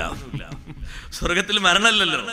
ലാ യദൂഖൂന ഫീഹൽ മൗത ഇല്ലൽ മൗതത്തുൽ ഊലാ. സ്വർഗീയരായ ആളുകൾ സ്വർഗത്തിൽ മരണം രുചിക്കുകയില്ല. ഇല്ലൽ മൗതത്തുൽ ഊലാ, നേരത്തെ സംഭവിച്ചൊരു മരണമല്ലാതെ. സ്വർഗത്തിൽ മരണമല്ല, അതുകൊണ്ട് സഹോദരനായ ഉറക്കമില്ല. അപ്പൊ ഇവിടെ നമ്മൾ ഹയാത്താക്കാന്ന് പറഞ്ഞാൽ നമുക്ക് കഴിവിന്റെ പരമാവധി അനുസരിച്ച് ആരാധനകളെ കൊണ്ട് സജീവമാക്കുക. ശുദ്ധ റമളാൻ അവസാനത്തെ പത്തിൽ തങ്ങൾ ഹയാത്താക്കും. അഹ്യൽ ലൈല കുല്ല, രാത്രി മുഴുവനും ഹയാത്താക്കും. ഒരൊറ്റ മിനിറ്റ് ഉറങ്ങൂല. വീടരെ ഭാര്യമാരെ വിളിച്ചുണർത്തിയിട്ട് അവരോടും പറയും, ഇത് റമളാന്റെ അവസാനത്തെ പത്താണ്, ഇങ്ങനെ ഉറങ്ങാൻ പറ്റൂല, എന്നിട്ട് ഇസ്തിഗ്ഫാർ ചൊല്ലണം, ദ്വാരക്കണം, അള്ളാഹുവിലേക്ക് വിനയം പ്രകടിപ്പിക്കണം, അള്ളാഹുവിലേക്ക് താണ് കേണപേക്ഷിച്ച് ചോദിക്കണം, കൂട്ടത്തിൽ നിസ്കരിക്കണം, റമളാന്റെ രാത്രിയാണ്, ഖുർആൻ ധാരാളം ഓതണം, ഒരുപാട് സുഹൃതങ്ങൾ ചെയ്യണം. അവരെയും ഹയാത്താക്കാന്ന് പറഞ്ഞ അങ്ങനെ. അതുകൊണ്ട് ഇനി ഹയാത്താക്കാനുള്ള ഒരു രാവ് വരുന്നുണ്ട്. അതാണ് റജബ് 27 രാവ്.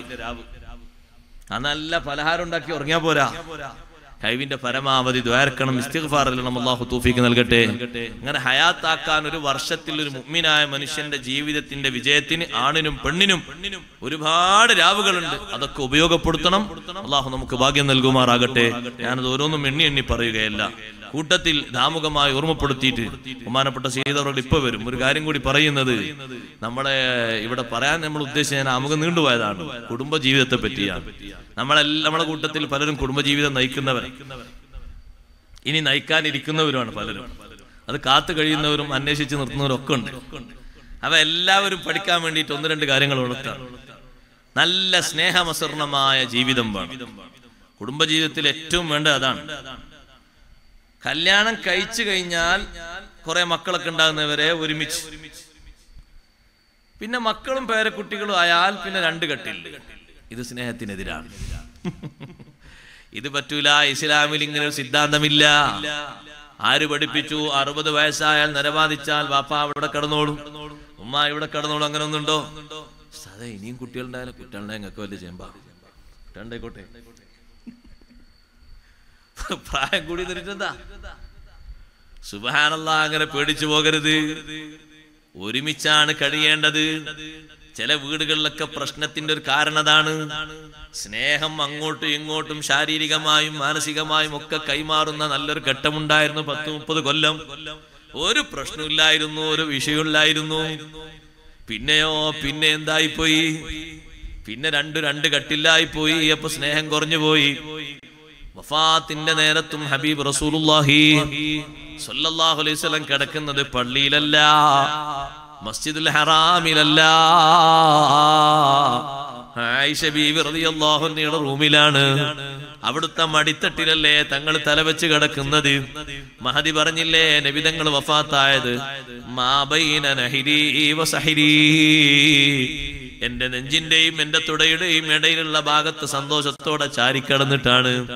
എനിക്ക് വലിയ സന്തോഷമുണ്ട് അതില്. മാത്രല്ല, എന്റെ അടുത്തേക്ക് വരുന്ന ദിവസമാണ് തങ്ങളെ വഫാത്ത് വന്നത്. അതും എനിക്ക് സന്തോഷത്തിന്റെ വലിയ വകുപ്പാണ്. നബി സല്ലല്ലാഹു അലൈഹി വസല്ലം മറ്റൊരു ഭാര്യന്റെ അടുത്തേക്ക് പോകുന്ന ദിവസം അല്ല വഫാത്തായത്. കണക്ക് കൂട്ടി നോക്കുമ്പോ എന്റെ അടുത്തേക്ക് വരുന്ന ദിവസമാണെന്ന്. ആ ദിവസങ്ങൾ ഇങ്ങനെ കറങ്ങി വന്നപ്പോ എന്റെ അടുത്തേക്ക് വരേണ്ട ദിവസമാണ് അന്നത്തെ തിങ്കളാഴ്ച. അന്നാണല്ലോ തങ്ങൾ വഫാത്തായത്. എന്റെ മടിത്തട്ടിൽ കടന്നിട്ടാണല്ലോ വഫാത്തായത്. അവസാനത്തെ അവിടുത്തെ വസിയത്തും ഞാനാണല്ലോ കാത് വെച്ച് കേട്ടത്. എന്തൊരു സന്തോഷമാണ്. അതുകൊണ്ട് ഉപ്പമാരെ 75 ചേഞ്ച് പാടില്ല, 85 ചേഞ്ച് പാടില്ല. മുമ്പ് ഒരു 75 വയസ്സുള്ള ഒരു ഉസ്താദിനോട് പറഞ്ഞു, അയാൾ മരിച്ചു, അല്ലാഹു മഗ്ഫിറത്ത് കൊടുക്കട്ടെ. ഞാൻ അയാൾ കാണാൻ പോയി, ഉസ്താദ് ഞാനൊരു പെണ്ണിട്ടാണ്, അദ്ദേഹത്തിന് ഭാര്യയുണ്ട്, ഞാനൊരു പെണ്ണ് കെട്ടാണ്.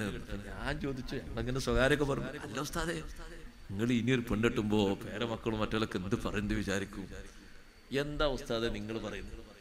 അദ്ദേഹം പറഞ്ഞൊരു കാര്യമാണ്, പറയണല്ലോ, അത് പറഞ്ഞെങ്കിലല്ലേ ആൾക്കാർക്ക് മനസ്സിലാവുള്ളൂ, ഉമ്മമാരെ മനസ്സിലാക്കാം. എന്റെ ഭാര്യയ്ക്ക് ഇനി ശഹവത്തിലേക്കൊന്നും ആവശ്യമില്ല. അള്ളാഹുലേക്ക് അടുത്തുകൊണ്ടല്ല, അവർക്ക് ഹൈദകാലമൊക്കെ കഴിഞ്ഞു, അത് മെൻസസിന്റെ പീരീഡൊക്കെ കഴിഞ്ഞു, അതൊക്കെ നിലച്ചുപോയി. ഇനി മെൻസസിന്റെ അവസ്ഥ ഒന്നുമല്ല, മെൻസസ് ആണല്ലോ പ്രധാനമായിട്ടും ഒരു ശഹവത്തിന്റെ മാർഗം. മെൻസസ് ഒക്കെ നിലച്ചുപോയി, മാസക്കുളിയൊന്നുമില്ല.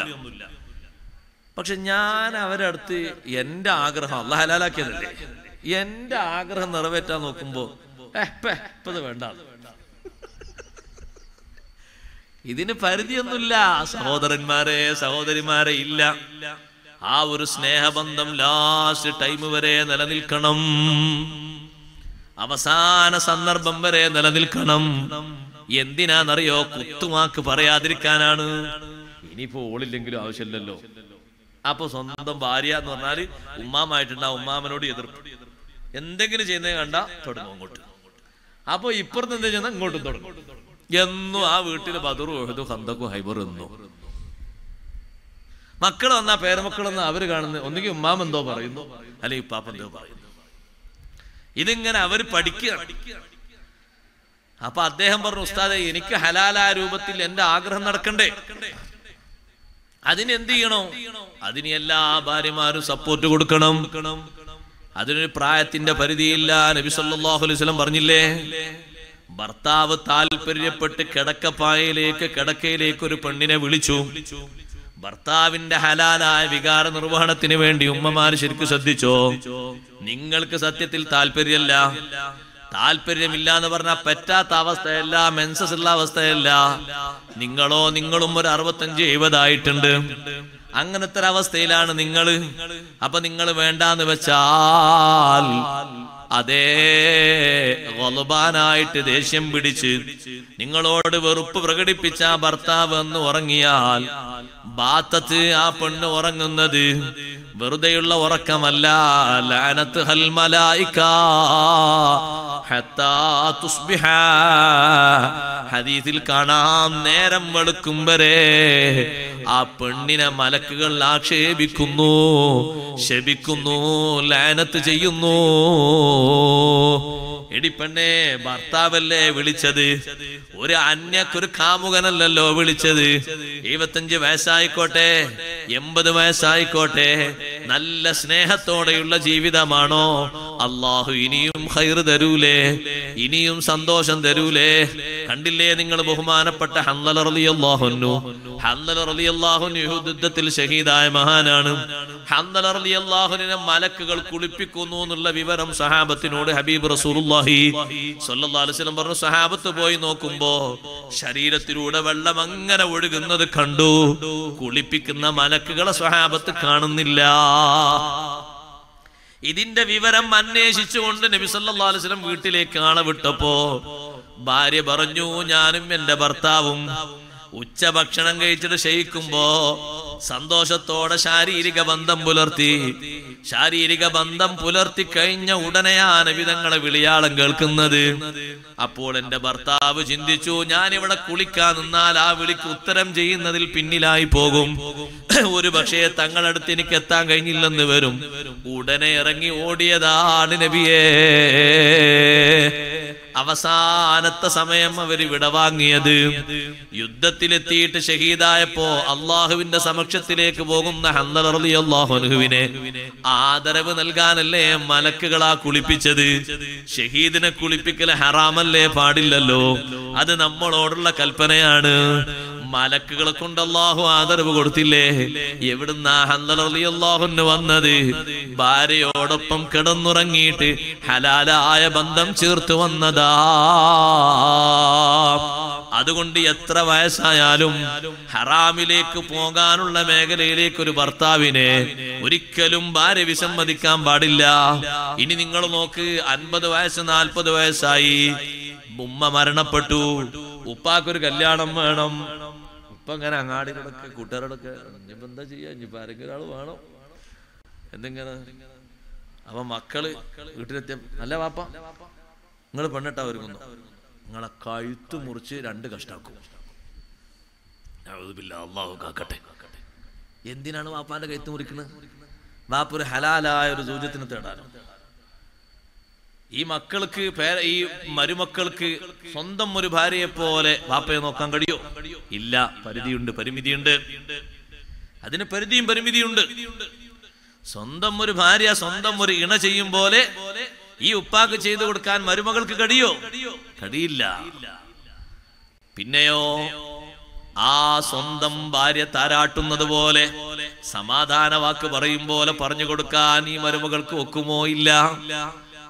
അഥവാ അങ്ങനെ എന്തെങ്കിലുമൊക്കെ ഇങ്ങനെ സംഭവിച്ചിങ്ങനെ ഉപ്പാനെങ്ങനെ സാന്ത്വനിപ്പിക്കുകയാണ്, ചിലപ്പോ മകൻ പറയും മതി, അത്ര മതി, നീ ഇങ്ങോട്ട് വാന്ന് പറയും.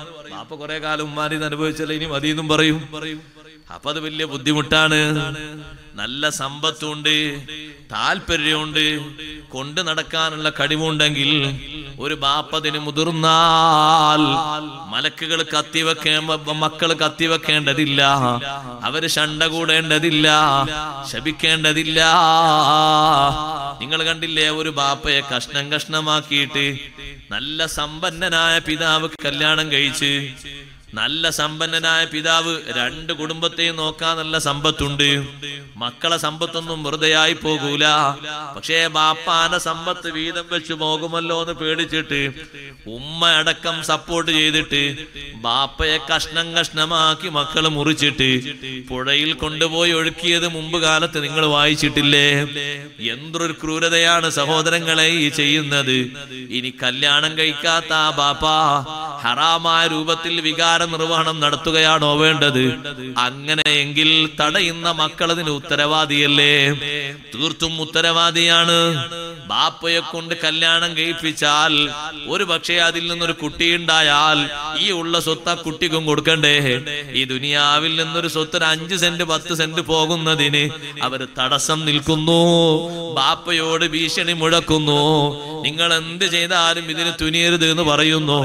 നിങ്ങളോ നിങ്ങൾ ഏതെങ്കിലും പള്ളിയിലോ മറ്റോ പോയി വിശ്രമിച്ചാലും വേണ്ടിയില്ല, നിങ്ങൾ ഒരിക്കലും വിവാഹം ചെയ്തുകൂടാ. സുബ്ഹാനല്ലാഹ്, അങ്ങനെ ചിന്തിക്കാൻ പാടില്ല, അങ്ങനെ കരുതാൻ പാടില്ല. അഷ്റഫുൽ ഖൽഖ് റസൂലുള്ളാഹി സ്വല്ലല്ലാഹു അലൈഹി വസല്ലം തങ്ങൾ നോക്ക്, നിങ്ങൾ അതിൽ വലിയ വിഷയം പഠിപ്പിച്ചിട്ടുണ്ട്. ബാപ്പക്കതിന് സൗകര്യം ഏർപ്പെടുത്തി കൊടുക്കുന്ന മക്കൾ, ഹലാലായ രൂപത്തിൽ ബാപ്പാന്റെ വിചാരങ്ങൾ നിർവഹിക്കാൻ സൗകര്യം ഏർപ്പെടുത്തി കൊടുക്കുന്ന മക്കള്, ആ മക്കളാണ് യഥാർത്ഥത്തിൽ ബാപ്പയെ അനുസരിക്കുന്ന മക്കൾ. ബാപ്പാന്റെ പൊരുത്തമുള്ള മക്കള് അവരാണ്. സ്നേഹം കുറയൊന്നുമില്ല, അതുകൊണ്ട് അല്ലാഹു സ്വത്ത് കുറക്കുകയൊന്നുമില്ല. അപ്പൊ ഉപ്പമാരെ, നമ്മളങ്ങനെ മാറിക്കിടക്കേണ്ടവരല്ല, അങ്ങനെ മാറി ചിന്തിക്കേണ്ടവരല്ല. നല്ല പൊരുത്തത്തോടെ ഹൈറായ മേഖലകളിലൊക്കെ ഒരുമിച്ച് പ്രവർത്തിക്കേണ്ടവരാണ് ദമ്പതികൾ. എന്ത് ഹൈറുണ്ടോ ആ ഹൈറിൽ പരസ്പരം സഹകരിക്കണം. ഏത് നന്മയുണ്ടോ ആ നന്മയിൽ യോജിച്ച് മുന്നോട്ട് നീങ്ങണം. അതിൽ ഭർത്താവ് ഒരു ഹൈറ് പറയുമ്പോ ഭാര്യ തടസ്സം നിൽക്കരുത്, ഭാര്യ ഒരു ഹൈറ് പറയുമ്പോ ഭർത്താവും തടസ്സം നിൽക്കരുത്. ഹൈറാണോ പറയുന്നത് അതിൽ യോജിക്കണം, ഹൈറാണോ ചെയ്യുന്നത് അതിൽ സന്തോഷം കൊടുക്കണം, ഹൈറാണോ ചെയ്യുന്നതിൽ സപ്പോർട്ട് കൊടുക്കണം. ഒരു ഹൈറും മുടക്കുന്നവരാകരുത്.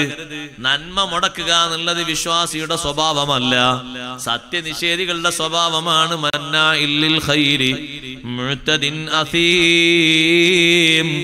ഭാര്യയ്ക്ക് വരുന്നൊരു ഖൈറ് ഭർത്താവോ, ഭർത്താവിന് വരുന്നൊരു ഖൈറ് ഭാര്യയോ മുടക്കരുത്. അവിടെയാണ് ഞാൻ എന്റെ സഹോദരിമാരോട് പറയുന്നത്, എന്ത് നന്മയുണ്ടോ നന്മയുടെ വിഷയത്തിൽ സഹകരിച്ചു കൊടുക്കണം. ഭർത്താവ് എല്ലാ വെള്ളിയാഴ്ചയാവും സ്വലാത്തിനും ദിക്റും പോയിട്ട് വീട്ടിലെത്താൻ നേരം വെക്കും. അപ്പൊ മൂപ്പര് മീറ്റിങ്ങിനും അതിനൊക്കെ പോയിട്ട് നേരം വെക്കുമ്പോ മുട്ടി വിളിച്ചാലും വാതിൽ തുറക്കണം, ഒരു പുറത്ത് കുറച്ച് നേരം അവിടെ നിൽക്കട്ടെ. സുബ്ഹാനല്ലാഹ്, ശല്യം ചെയ്യരുത്. നന്മയുടെ വിഷയത്തിൽ ഭർത്താവിനെ ശല്യം ചെയ്യുന്ന ഭാര്യയാണെങ്കിൽ ആ ഭാര്യയോട് മലക്കുകളുടെ ഒരു ഭാഷയുണ്ട്, ഹൂറില്ലീങ്ങളെ ഭാഷ. ലാ തുദിഹി ഖാതലകില്ലാ, പെണ്ണേ നീ അവനെ ഇടങ്ങേറാക്കരുത്, അള്ളാഹു നിന്നെ ശപിക്കട്ടെ, കുറഞ്ഞ കാലമേ നിന്റെ കൂടെ കഴിയുള്ളൂ, പിന്നെ അവൻ ഞങ്ങളുടെ അടുത്തേക്ക് വരാനുള്ള ആളാണ്, ശല്യം ചെയ്യരുത് പെണ്ണേ എന്ന് ഹൂറുല്ലീങ്ങളിൽപ്പെട്ട ഇണകൾ വിളിച്ചു പറയുമെന്ന് ഹബീബുനാ റസൂലുള്ളാഹി സ്വല്ലല്ലാഹു അലൈഹി വസല്ലം തങ്ങൾ. മൂപ്പര് ഒന്ന് മുട്ടി വിളിക്കാം, നിങ്ങൾ ഇത്രയും നേരം എവിടെയാണ്? ഞാൻ അവിടെ റാത്തീബ് ഉണ്ടാകുന്ന അതിന് പോയത്, തുടങ്ങാൻ കുറച്ച് നേരം മുക്കി. നിങ്ങളെ റാത്തീബ് നിങ്ങളെ ദിക്റൊക്കെ നോക്കി നിൽക്കുന്ന പണി എനിക്ക്. അല്ലാഹ്, അങ്ങനെ പറയരുത്, അങ്ങനെ കയർക്കരുത്. നന്മയാണോ ആ നന്മയിൽ സഹകരിച്ചു കൊടുക്കണം. അള്ളാഹുവാണ് കാവൽ തരുക. എമ്പാടും വിഷയങ്ങളില്ലേ നോക്ക് നിങ്ങൾ. കലീമുല്ലാഹി മൂസാ അലൈഹിസ്സലാം, മൂസാ നബി അലൈഹിസ്സലാം കല്യാണം കഴിച്ചു ശുഐബ് നബി അലൈഹിസ്സലാമിന്റെ മകൾ സഫൂറ ബീവിയെ. കല്യാണം കഴിച്ചിട്ട് മൂസാ നബിയും സഫൂറ ബീവിയും വരുന്നത് സാധാരണ ആളുകൾ മിസ്റിലേക്ക് പോകുന്ന റൂട്ടിലൂടെയല്ല. തഫ്സീർ ഗ്രന്ഥങ്ങളിൽ കാണാം റൂട്ട് മാറിയിട്ടാ വരുന്നത്. അങ്ങനെ മാറി വരാനുള്ള കാരണം എന്താണെന്നറിയോ? ഒരു പക്ഷേ മൂസാ നബി അലൈഹിസ്സലാമിനെ തെരഞ്ഞു പിടിക്കാൻ ഫിർഔനിന്റെ അനുയായികൾ ഒരു ഭാഗത്തൂടെ വരുന്നുണ്ടാകും. അപ്പോൾ പിന്നെ ഈ ഇണയുമായിട്ട് മുന്നോട്ട് നീങ്ങാൻ കഴിയൽ പ്രയാസമാകും. ഒരു ഇണയും ഉണ്ട്, കുട്ടിയും ഉണ്ട്, ചെറിയൊരു കുട്ടിയുണ്ട്. കുറഞ്ഞ ആടുകളെയുമായിട്ടാണ് മിസ്രിലേക്ക് പോകുന്നത്. എന്താ ആട് അമ്മോശാക്ക് കൊടുത്താണ്. അങ്ങനെ ചില ആൾക്കാർക്ക് എതിർപ്പ്. അമ്മോശാക്ക് കാറ് വാങ്ങിക്കൊടുക്കുന്നതിന് കാറ് വാങ്ങിക്കൊടുത്തു പാടില്ല, അങ്ങനൊന്നുമില്ല. നോക്കി നിങ്ങൾ പലരും ചിരിക്കുന്ന പോലൊക്കെ കാറ് കിട്ടാനുള്ള ആൾക്കാർ ചിരിക്കുന്നത്. അമ്മോശക്കാക്ക മരുമകന് കാറ് വാങ്ങിക്കൊടുക്കുന്ന ഇതൊന്നുമില്ല. ഷുഐബ് നബി അലൈഹി സ്വലാം മകളും മരുമകനും കൂടി പോകുമ്പോ ചോദിച്ചു, മൂസാ നബി അലൈഹി സ്വലാം അല്ലേ മരുമകൻ? സഫൂറ ബീവിയോട് ചോദിച്ചു, വല്ലതും വേണോ? എന്ത് സമ്പത്ത് വല്ലതും വേണോ? ഷുഐബ് നബിക്ക് ഇഷ്ടംപോലെ സമ്പത്തുണ്ട്. അപ്പൊ ഷുഐബ് നബി അലൈഹി സ്വലാമിന്റെ മകള് പറഞ്ഞു, ഞാൻ ഭർത്താവിനോടൊന്ന് ചോദിക്കട്ടെ, എന്തെങ്കിലും വേണോ? അപ്പൊ പതുക്കെ വന്ന് ചോദിച്ചു, ബാപ്പ അങ്ങനെ ചോദിക്കുന്നുണ്ട്, വല്ലതും വേണോ? നമ്മളതിന് ആദ്യം ചോദിക്കാൻ നിൽക്കൂല അല്ലേ? കൊടുക്കണം, അതിലൊക്കെ നല്ല ബർക്കത്താണ്. അവർക്ക് കൊടുക്കുന്നതിൽ സന്തോഷം. എന്നൊക്കെ കുടുംബല്ലേ. മരുമകൻ എന്ന് പറഞ്ഞാൽ സ്വന്തം മകനെ പോലെയാണ്. അതിലൊന്നും അന്യത്വമില്ല, അതിലൊന്നും ഒരു വേറെയായി കാണേണ്ടതല്ല. ഹബീബ് സല്ലല്ലാഹു അലൈഹി വസല്ലം തങ്ങൾ സ്വന്തം മോനെ പോലെ അടുത്തിരുത്തിയ ആളല്ലേ അലി ഇബ്നു അബി ത്വാലിബ് റളിയല്ലാഹു അൻഹു. അലി റളിയല്ലാഹു അൻഹു ഒരു ഭാഗത്തും ഫാത്തിമ ബീവിന്റെ ഭാഗത്തും ഇങ്ങനെ ഇരുത്തും. ഇത് ചില വീട്ടിൽ മരുമക്കൾ വന്നാണ് ബാപ്പറി ഞാനൊന്ന് അങ്ങാടി പോയി വരാം. മരുമകളോട് എന്തോ ഒരു ബഹുമാനാണ്. ഞാൻ മരുമകനൊക്കെ പോയി റിസൾട്ട് വീട്ടിൽ നിന്ന് കിട്ടിയിട്ടേ വീട്ടിലേക്ക് വരുള്ളൂ സല്ലല്ലാഹു എന്നും പറഞ്ഞിട്ട്. അങ്ങനെ ആകേണ്ട ആവശ്യമൊന്നുമില്ല. എന്തിനാ അങ്ങനെ ഒരു അസ്പൃശ്യത? ഒന്നുമില്ല ഇസ്ലാമിൽ. ഒക്കെ വളരെ അടുത്തടുത്തല്ലേ, അത്ര അടുത്തിരുന്നിട്ടല്ലേ നബി സല്ലല്ലാഹു അലൈഹി വസല്ലം നിങ്ങൾ സംസാരിക്കാറുള്ളത്. അതൊരു സ്നേഹബന്ധാണ്. അവർ അകലെ കാണേണ്ടവരല്ല, അടുത്ത് കാണേണ്ടവരാണ്.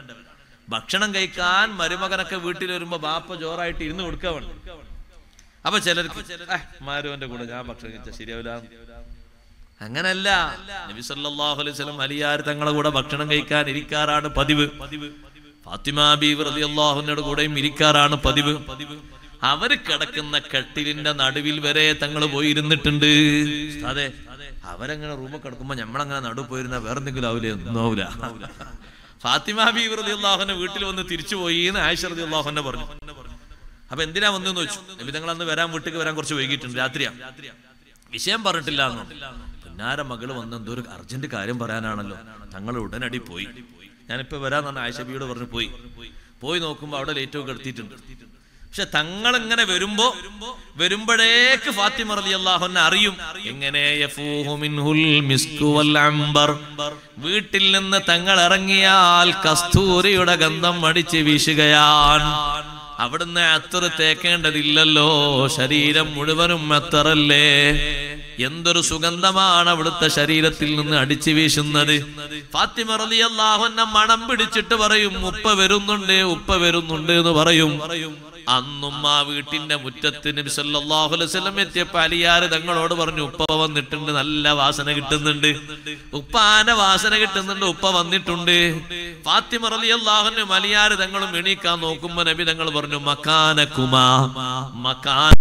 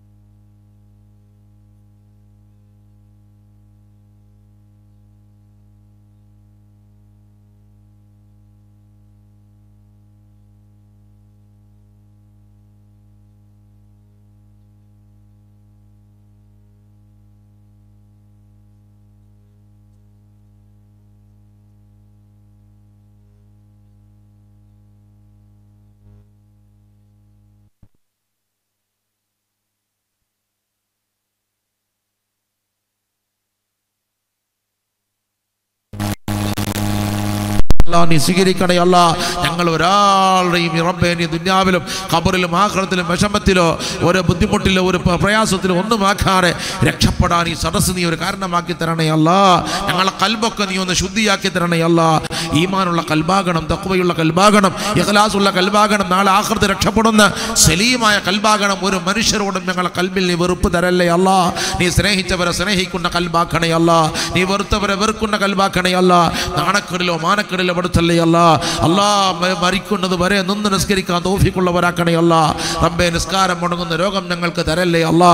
ദർസ് മുടങ്ങുന്ന രോഗം ഞങ്ങൾക്ക് തരല്ലേ അല്ലാ. ദീനി ഖിദ്മത്ത് ദഅവത്ത് മുടങ്ങുന്ന രോഗം ഞങ്ങൾക്ക് തരല്ലേ അല്ലാ. ഇരിപ്പിലായി പോകുന്ന കിടപ്പിലായി പോകുന്ന അവസ്ഥയിലാക്കല്ലേ അല്ലാ.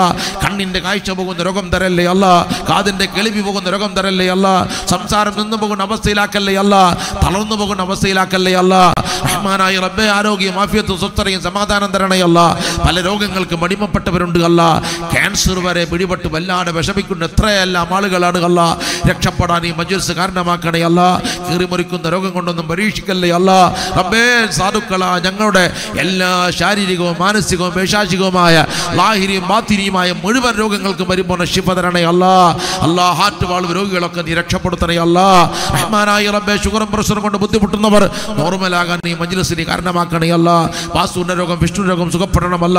തലവേദന, വയറുവേദന, കൈകാലുകൾ മുട്ടുകൾ വേദന എല്ലാം സുഖപ്പെടാൻ ഈ മജ്‌ലിസ് കാരണമാക്കണേ അല്ലാ. റഹ്മാനായ റബ്ബേ ദുആ കൊണ്ട് പറഞ്ഞ ആളുകൾ പലരുമുണ്ട് അല്ലാ. അവരെല്ലാവരും മുറാദും നീ ഒന്ന് ഹാസിലാക്കണേ അല്ലാ. ഈ വന്നുകൂടിയവർ പല ദൂരത്തുനിന്ന് വന്നവരും പരിസരവാസികളും ഈ മഹല്ലുള്ളവരും ഒക്കെയാണ്. എല്ലാവർക്കും ഇജാബത്ത് കിട്ടാൻ ഈ മജ്‌ലിസ് നീ കാരണമാക്കണേ അല്ലാ. എത്ര ആലിമീങ്ങൾ, ഉസ്താദുമാർ, ഖതീബുമാർ, മുദരിസുമാർ, മുഅല്ലിമീങ്ങൾ, മുതഅല്ലിമീങ്ങൾ, സദാത്തിങ്ങൾ ആമീൻ പറയുന്നു അല്ലാ. ഞങ്ങൾ ആരെയും നീ ഖായിബാക്കല്ലേ അല്ലാ. തന്ന ഇൽമ നാഫിയാക്കണേ അല്ലാ. നാഫിയായ ഇൽമ ധാരാളം തന്ന് അനുഗ്രഹിക്കണേ അല്ലാ. ഞങ്ങളുടെ ദർസുകൾ ബറക്കത്തുള്ള ദർസുകളാക്കണേ അല്ലാ. സ്ഥാപനങ്ങൾ ബറക്കത്തുള്ള സ്ഥാപനമാക്കണേ അല്ലാ. ഈ മജ്‌ലിസ് അടക്കം ഞങ്ങൾ എല്ലാ സദസ്സുകളും എന്നും ഇജാബത്തുള്ള എല്ലാവർക്കും മത്താണിയായ സദസ്സുകളാക്കണേ അല്ലാ. റഹ്മാനായ റബ്ബേ സഹായിച്ച മുഴുവൻ ആളുകളെയും സഹായിക്കണേ അല്ലാ. ഒരാളെയും നീ ഖായിബാക്കല്ലേ അല്ലാ. ഇതിന്റെ നായകനായി പ്രവർത്തിക്കുന്ന സുഖൈഫ് എന്ന് പറയുന്ന മഹാപണ്ഡിതൻ അല്ലാഹു നീ ഖൈറും ബറക്കത്ത് കൊടുക്കണേ അല്ലാ. ഇൽമ നാഫിയാക്കണേ അല്ലാ. ഈ മഹല്ലത്തുള്ള എല്ലാ പണ്ഡിതന്മാരെയും അനുഗ്രഹിക്കണേ അല്ലാ. ഈ മഹല്ലത്തുള്ള മുതഅല്ലിമീങ്ങളെ മുഴുവനും അനുഗ്രഹിക്കണേ അല്ലാ.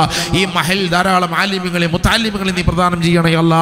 റഹ്മാനായ റബ്ബേ ഞങ്ങളൊക്കെ നീ ഉഖ്റബിയായ ആലിമീങ്ങളാക്കണേ അല്ലാ. റഹ്മാനായ അല്ലാ ഞങ്ങളോട് പലതവണയും പല മജ്‌ലിസിലും വെച്ചുകൊണ്ട് ദുആ കൊണ്ട് പറഞ്ഞ് എല്ലാവർക്കും ഇജാബത്ത് കിട്ടണമല്ല. ഈ മഹൽ ഭരിക്കുന്ന കമ്മിറ്റിയിൽ ബറക്കത്ത് കൊടുക്കണേ അല്ലാ. മുൻകാല കമ്മിറ്റിയിൽ ഖൈറും ബറക്കത്ത് കൊടുക്കണേ അല്ലാ. നിലവിലുള്ള ഉസ്താദുമാരിൽ ഖൈറും ബറക്കത്ത് കൊടുക്കണേ അല്ലാ. സദർ ഉസ്താദ്, മുഅദ്ദിൻ ഉസ്താദ്, ഖതീബ് ഉസ്താദ് അടക്കമുള്ള എല്ലാ ഉസ്താദുമാരും എല്ലാ മുഅല്ലിമീങ്ങൾക്കും അല്ലാഹ് നീ ഖൈറും ബറക്കത്തും ഇസ്സത്തും റിഫഅത്തും ഏറ്റി കൊടുക്കണേ അല്ലാ. എല്ലാ മക്കളും സാലിഹീങ്ങളാകാൻ, ആ കുടുംബങ്ങൾ ഖൈറും ബറക്കത്തും ലഭിക്കാൻ, എല്ലാ മുസീബത്തും കരകയറാൻ ഇജാബത്ത് കൊടുക്കണേ അല്ലാ. ഈ മഹത്താ മജ്‌ലിസിൽ ഖാജാ തങ്ങളെ പേരിൽ ഉണ്ടാക്കപ്പെട്ട മരുന്നുകൾ, ഉണ്ടാക്കപ്പെട്ടതായ ഭക്ഷണങ്ങൾ മുഴുവനും നല്ല മരുന്നാക്കണേ അല്ലാ. മെഡിസിൻ ആക്കണേ അല്ലാ. ഔഷധമാക്കണേ അല്ലാ. ഗർഭിണികൾക്ക് സുഖപ്രസവത്തിന് മരുന്നാക്കണേ അല്ലാ. മക്കളില്ലാത്തവർക്ക് സന്താന സൗഭാഗ്യത്തിന് മരുന്നാക്കണേ അല്ലാ. രോഗം എത്ര സങ്കീർണമായാലും എത്ര പഴക്കമുള്ളതായാലും സുഖപ്പെടാൻ കാരണമാക്കണേ അല്ലാ. മക്കളുടെ ബുദ്ധിക്കും ഓർമ്മശക്തിക്കും അല്ലാതെ മരുന്നാക്കണേ അല്ലാ.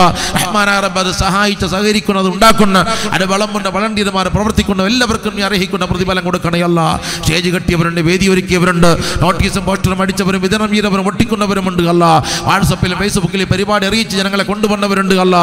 ഇതിലേക്ക് ആലിമീങ്ങളെ ക്ഷണിച്ച് എപ്പോഴും ഫോൺ ചെയ്ത് അവരുടേതായിരിക്കുന്ന വരവൊക്കെ ഉറപ്പുവരുത്തുന്ന എത്രയോ ഇതിന്റെ പ്രവർത്തകർ, അവർക്കെല്ലാവർക്കും അർഹിക്കുന്ന പ്രതിഫലം കൊടുക്കണേ അല്ലാ.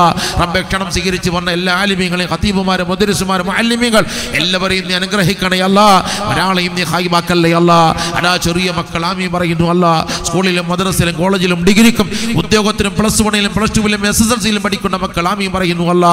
എല്ലാവരുടെ പഠനത്തിലും പുരോഗതി കൊടുക്കണേ അല്ലാ. പരീക്ഷകളിൽ വിജയം കൊടുക്കണേ അല്ലാ. എല്ലാത്തിലും A+ വാങ്ങുന്ന എല്ലാ മിടുക്കന്മാരും മിടുക്കികളുമായി വളരണമല്ല. മക്കൾ ആലിമീങ്ങളാകാൻ, ഹാഫിലീങ്ങളാകാൻ ആഗ്രഹിക്കുന്നു അല്ലാ. ആ രൂപത്തിൽ നീ ആ മക്കൾ വളർത്തി തരണേ അല്ലാ. റഹ്മാനായ റബ്ബേ സന്താനങ്ങളെ കൊണ്ട് പരീക്ഷിക്കല്ലേ അല്ലാ.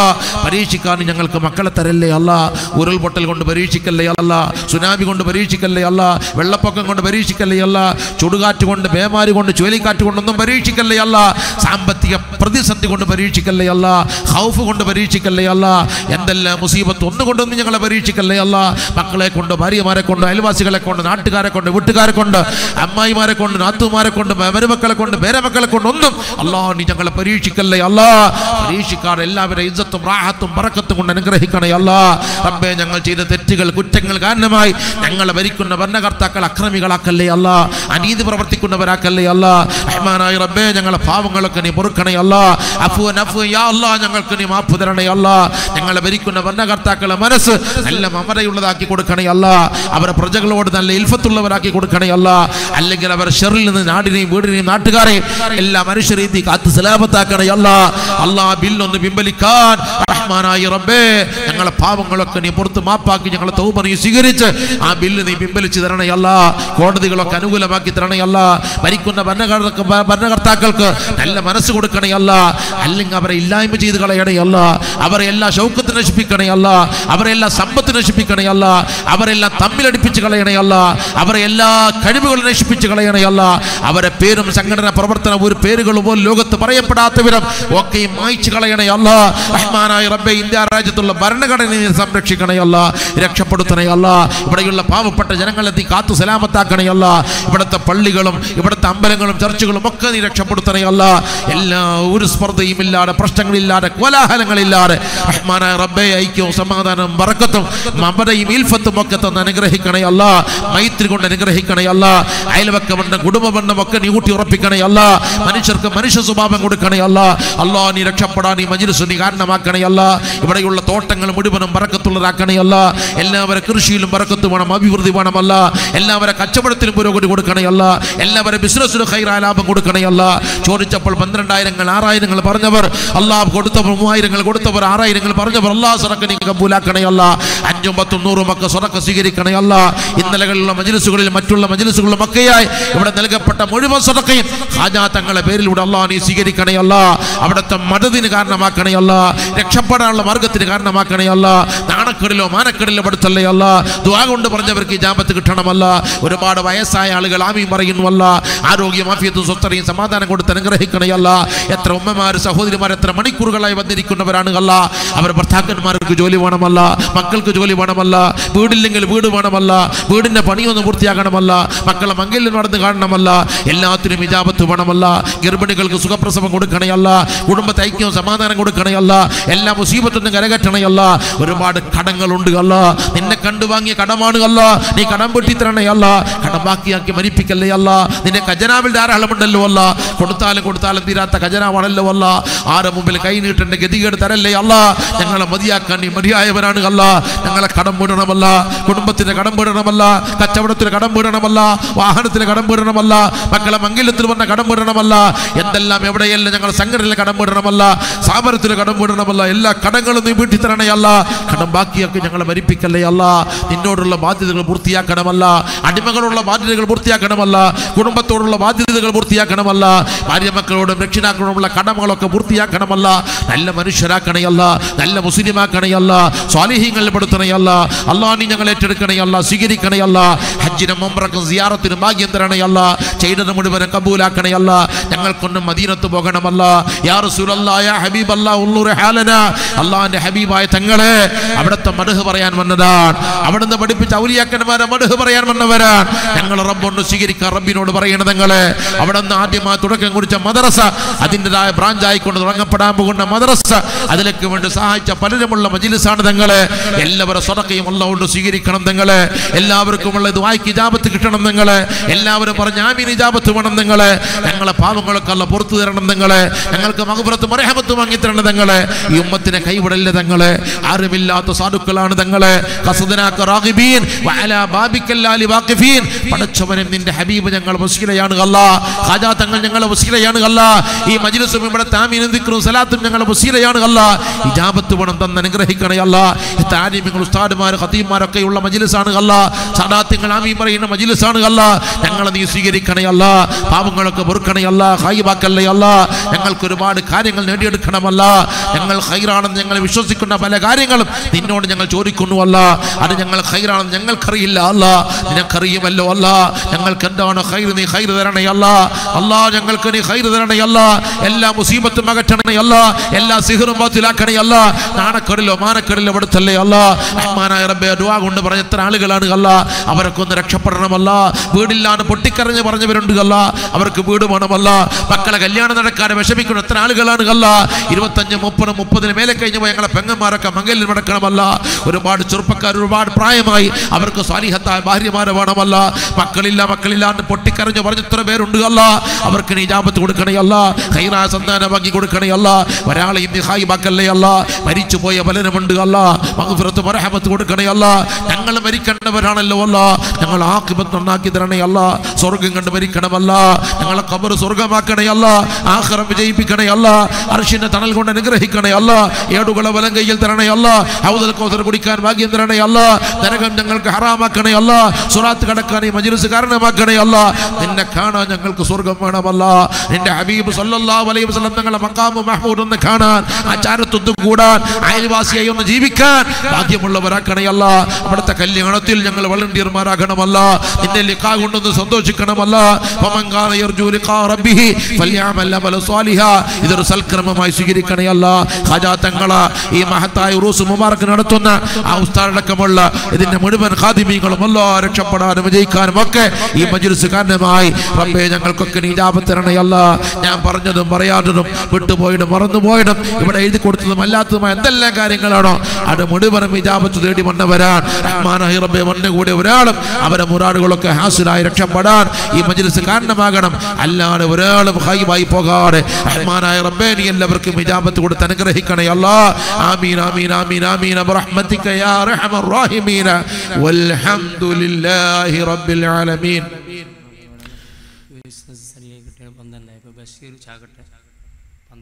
₹12,000 ബഷീർ ചാകട്ട. മുഹമ്മദ് അലി എത്രയാ? 12,000. അബ്ദുൽ ജലീൽ 12,000. സുബ്ഹാനല്ലാഹ് അൽഹംദുലില്ലാഹ്. 11,000 മാഷാ അല്ലാഹ്. അല്ലാഹു നീ സ്വീകരിക്കണേ അല്ലാഹ്. റബ്ബേ ആ 3 പേരുടെയും മുറാദുകളൊക്കെ ഹാസിലാകണമല്ല. രക്ഷപ്പെടാനും വിജയിക്കാനും കടങ്ങളൊക്കെ വിടാനും അവരെ മക്കളെ നന്മക്കും കല്യാണ മക്കളുടെ മംഗല്യത്തിനും അവരെ ജോലിയിലും ബിസിനസ്സിലൊക്കെ ബറക്കത്ത് ലഭിക്കാൻ ഇജാബത്ത് കൊടുക്കണേയല്ല. 21 പേര് പറഞ്ഞ 6,000, 11 പേര് പറഞ്ഞ 12,000, 11 പേര് പറഞ്ഞ 3,000. അല്ലാഹ് നീ ഒക്കെ നീ സ്വീകരിക്കണേ അല്ല.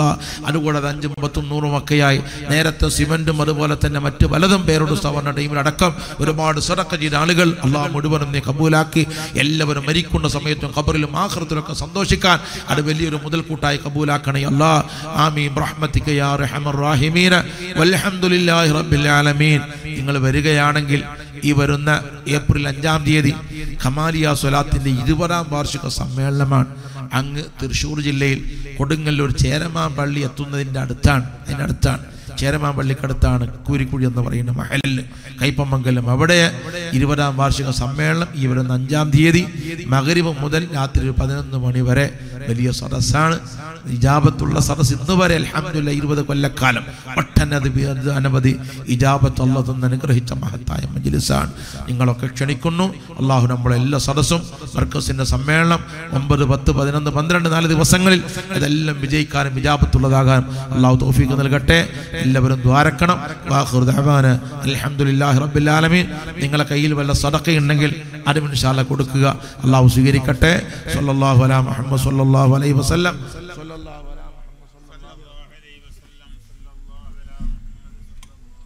സഹോദരങ്ങളെ, ഇൻഷാ അല്ലാഹ് റോഡിന്റെ സൈഡിൽ നിൽക്കുന്നവർ മുഴുവനും എല്ലാവരും താഴെ സദസ്സിലേക്ക് കടന്നു വരിക. സഹോദരന്മാരെ, ഇൻഷാ അല്ലാഹ് പുറത്തു നിന്ന് വന്നവർ ആദ്യം ചീരണി വാങ്ങുക, നാട്ടുകാർ പിന്നെ ചീരണി വാങ്ങിയാൽ മതി. ഇൻഷാ അല്ലാഹ് എല്ലാവരും താഴെ ഇറങ്ങിയവർക്ക് പള്ളിയുടെ സദസ്സിലേക്ക് ഈ ഇറങ്ങിയവർക്ക് ചീരണി ലഭിക്കുകയുള്ളൂ എന്ന് പ്രത്യേകം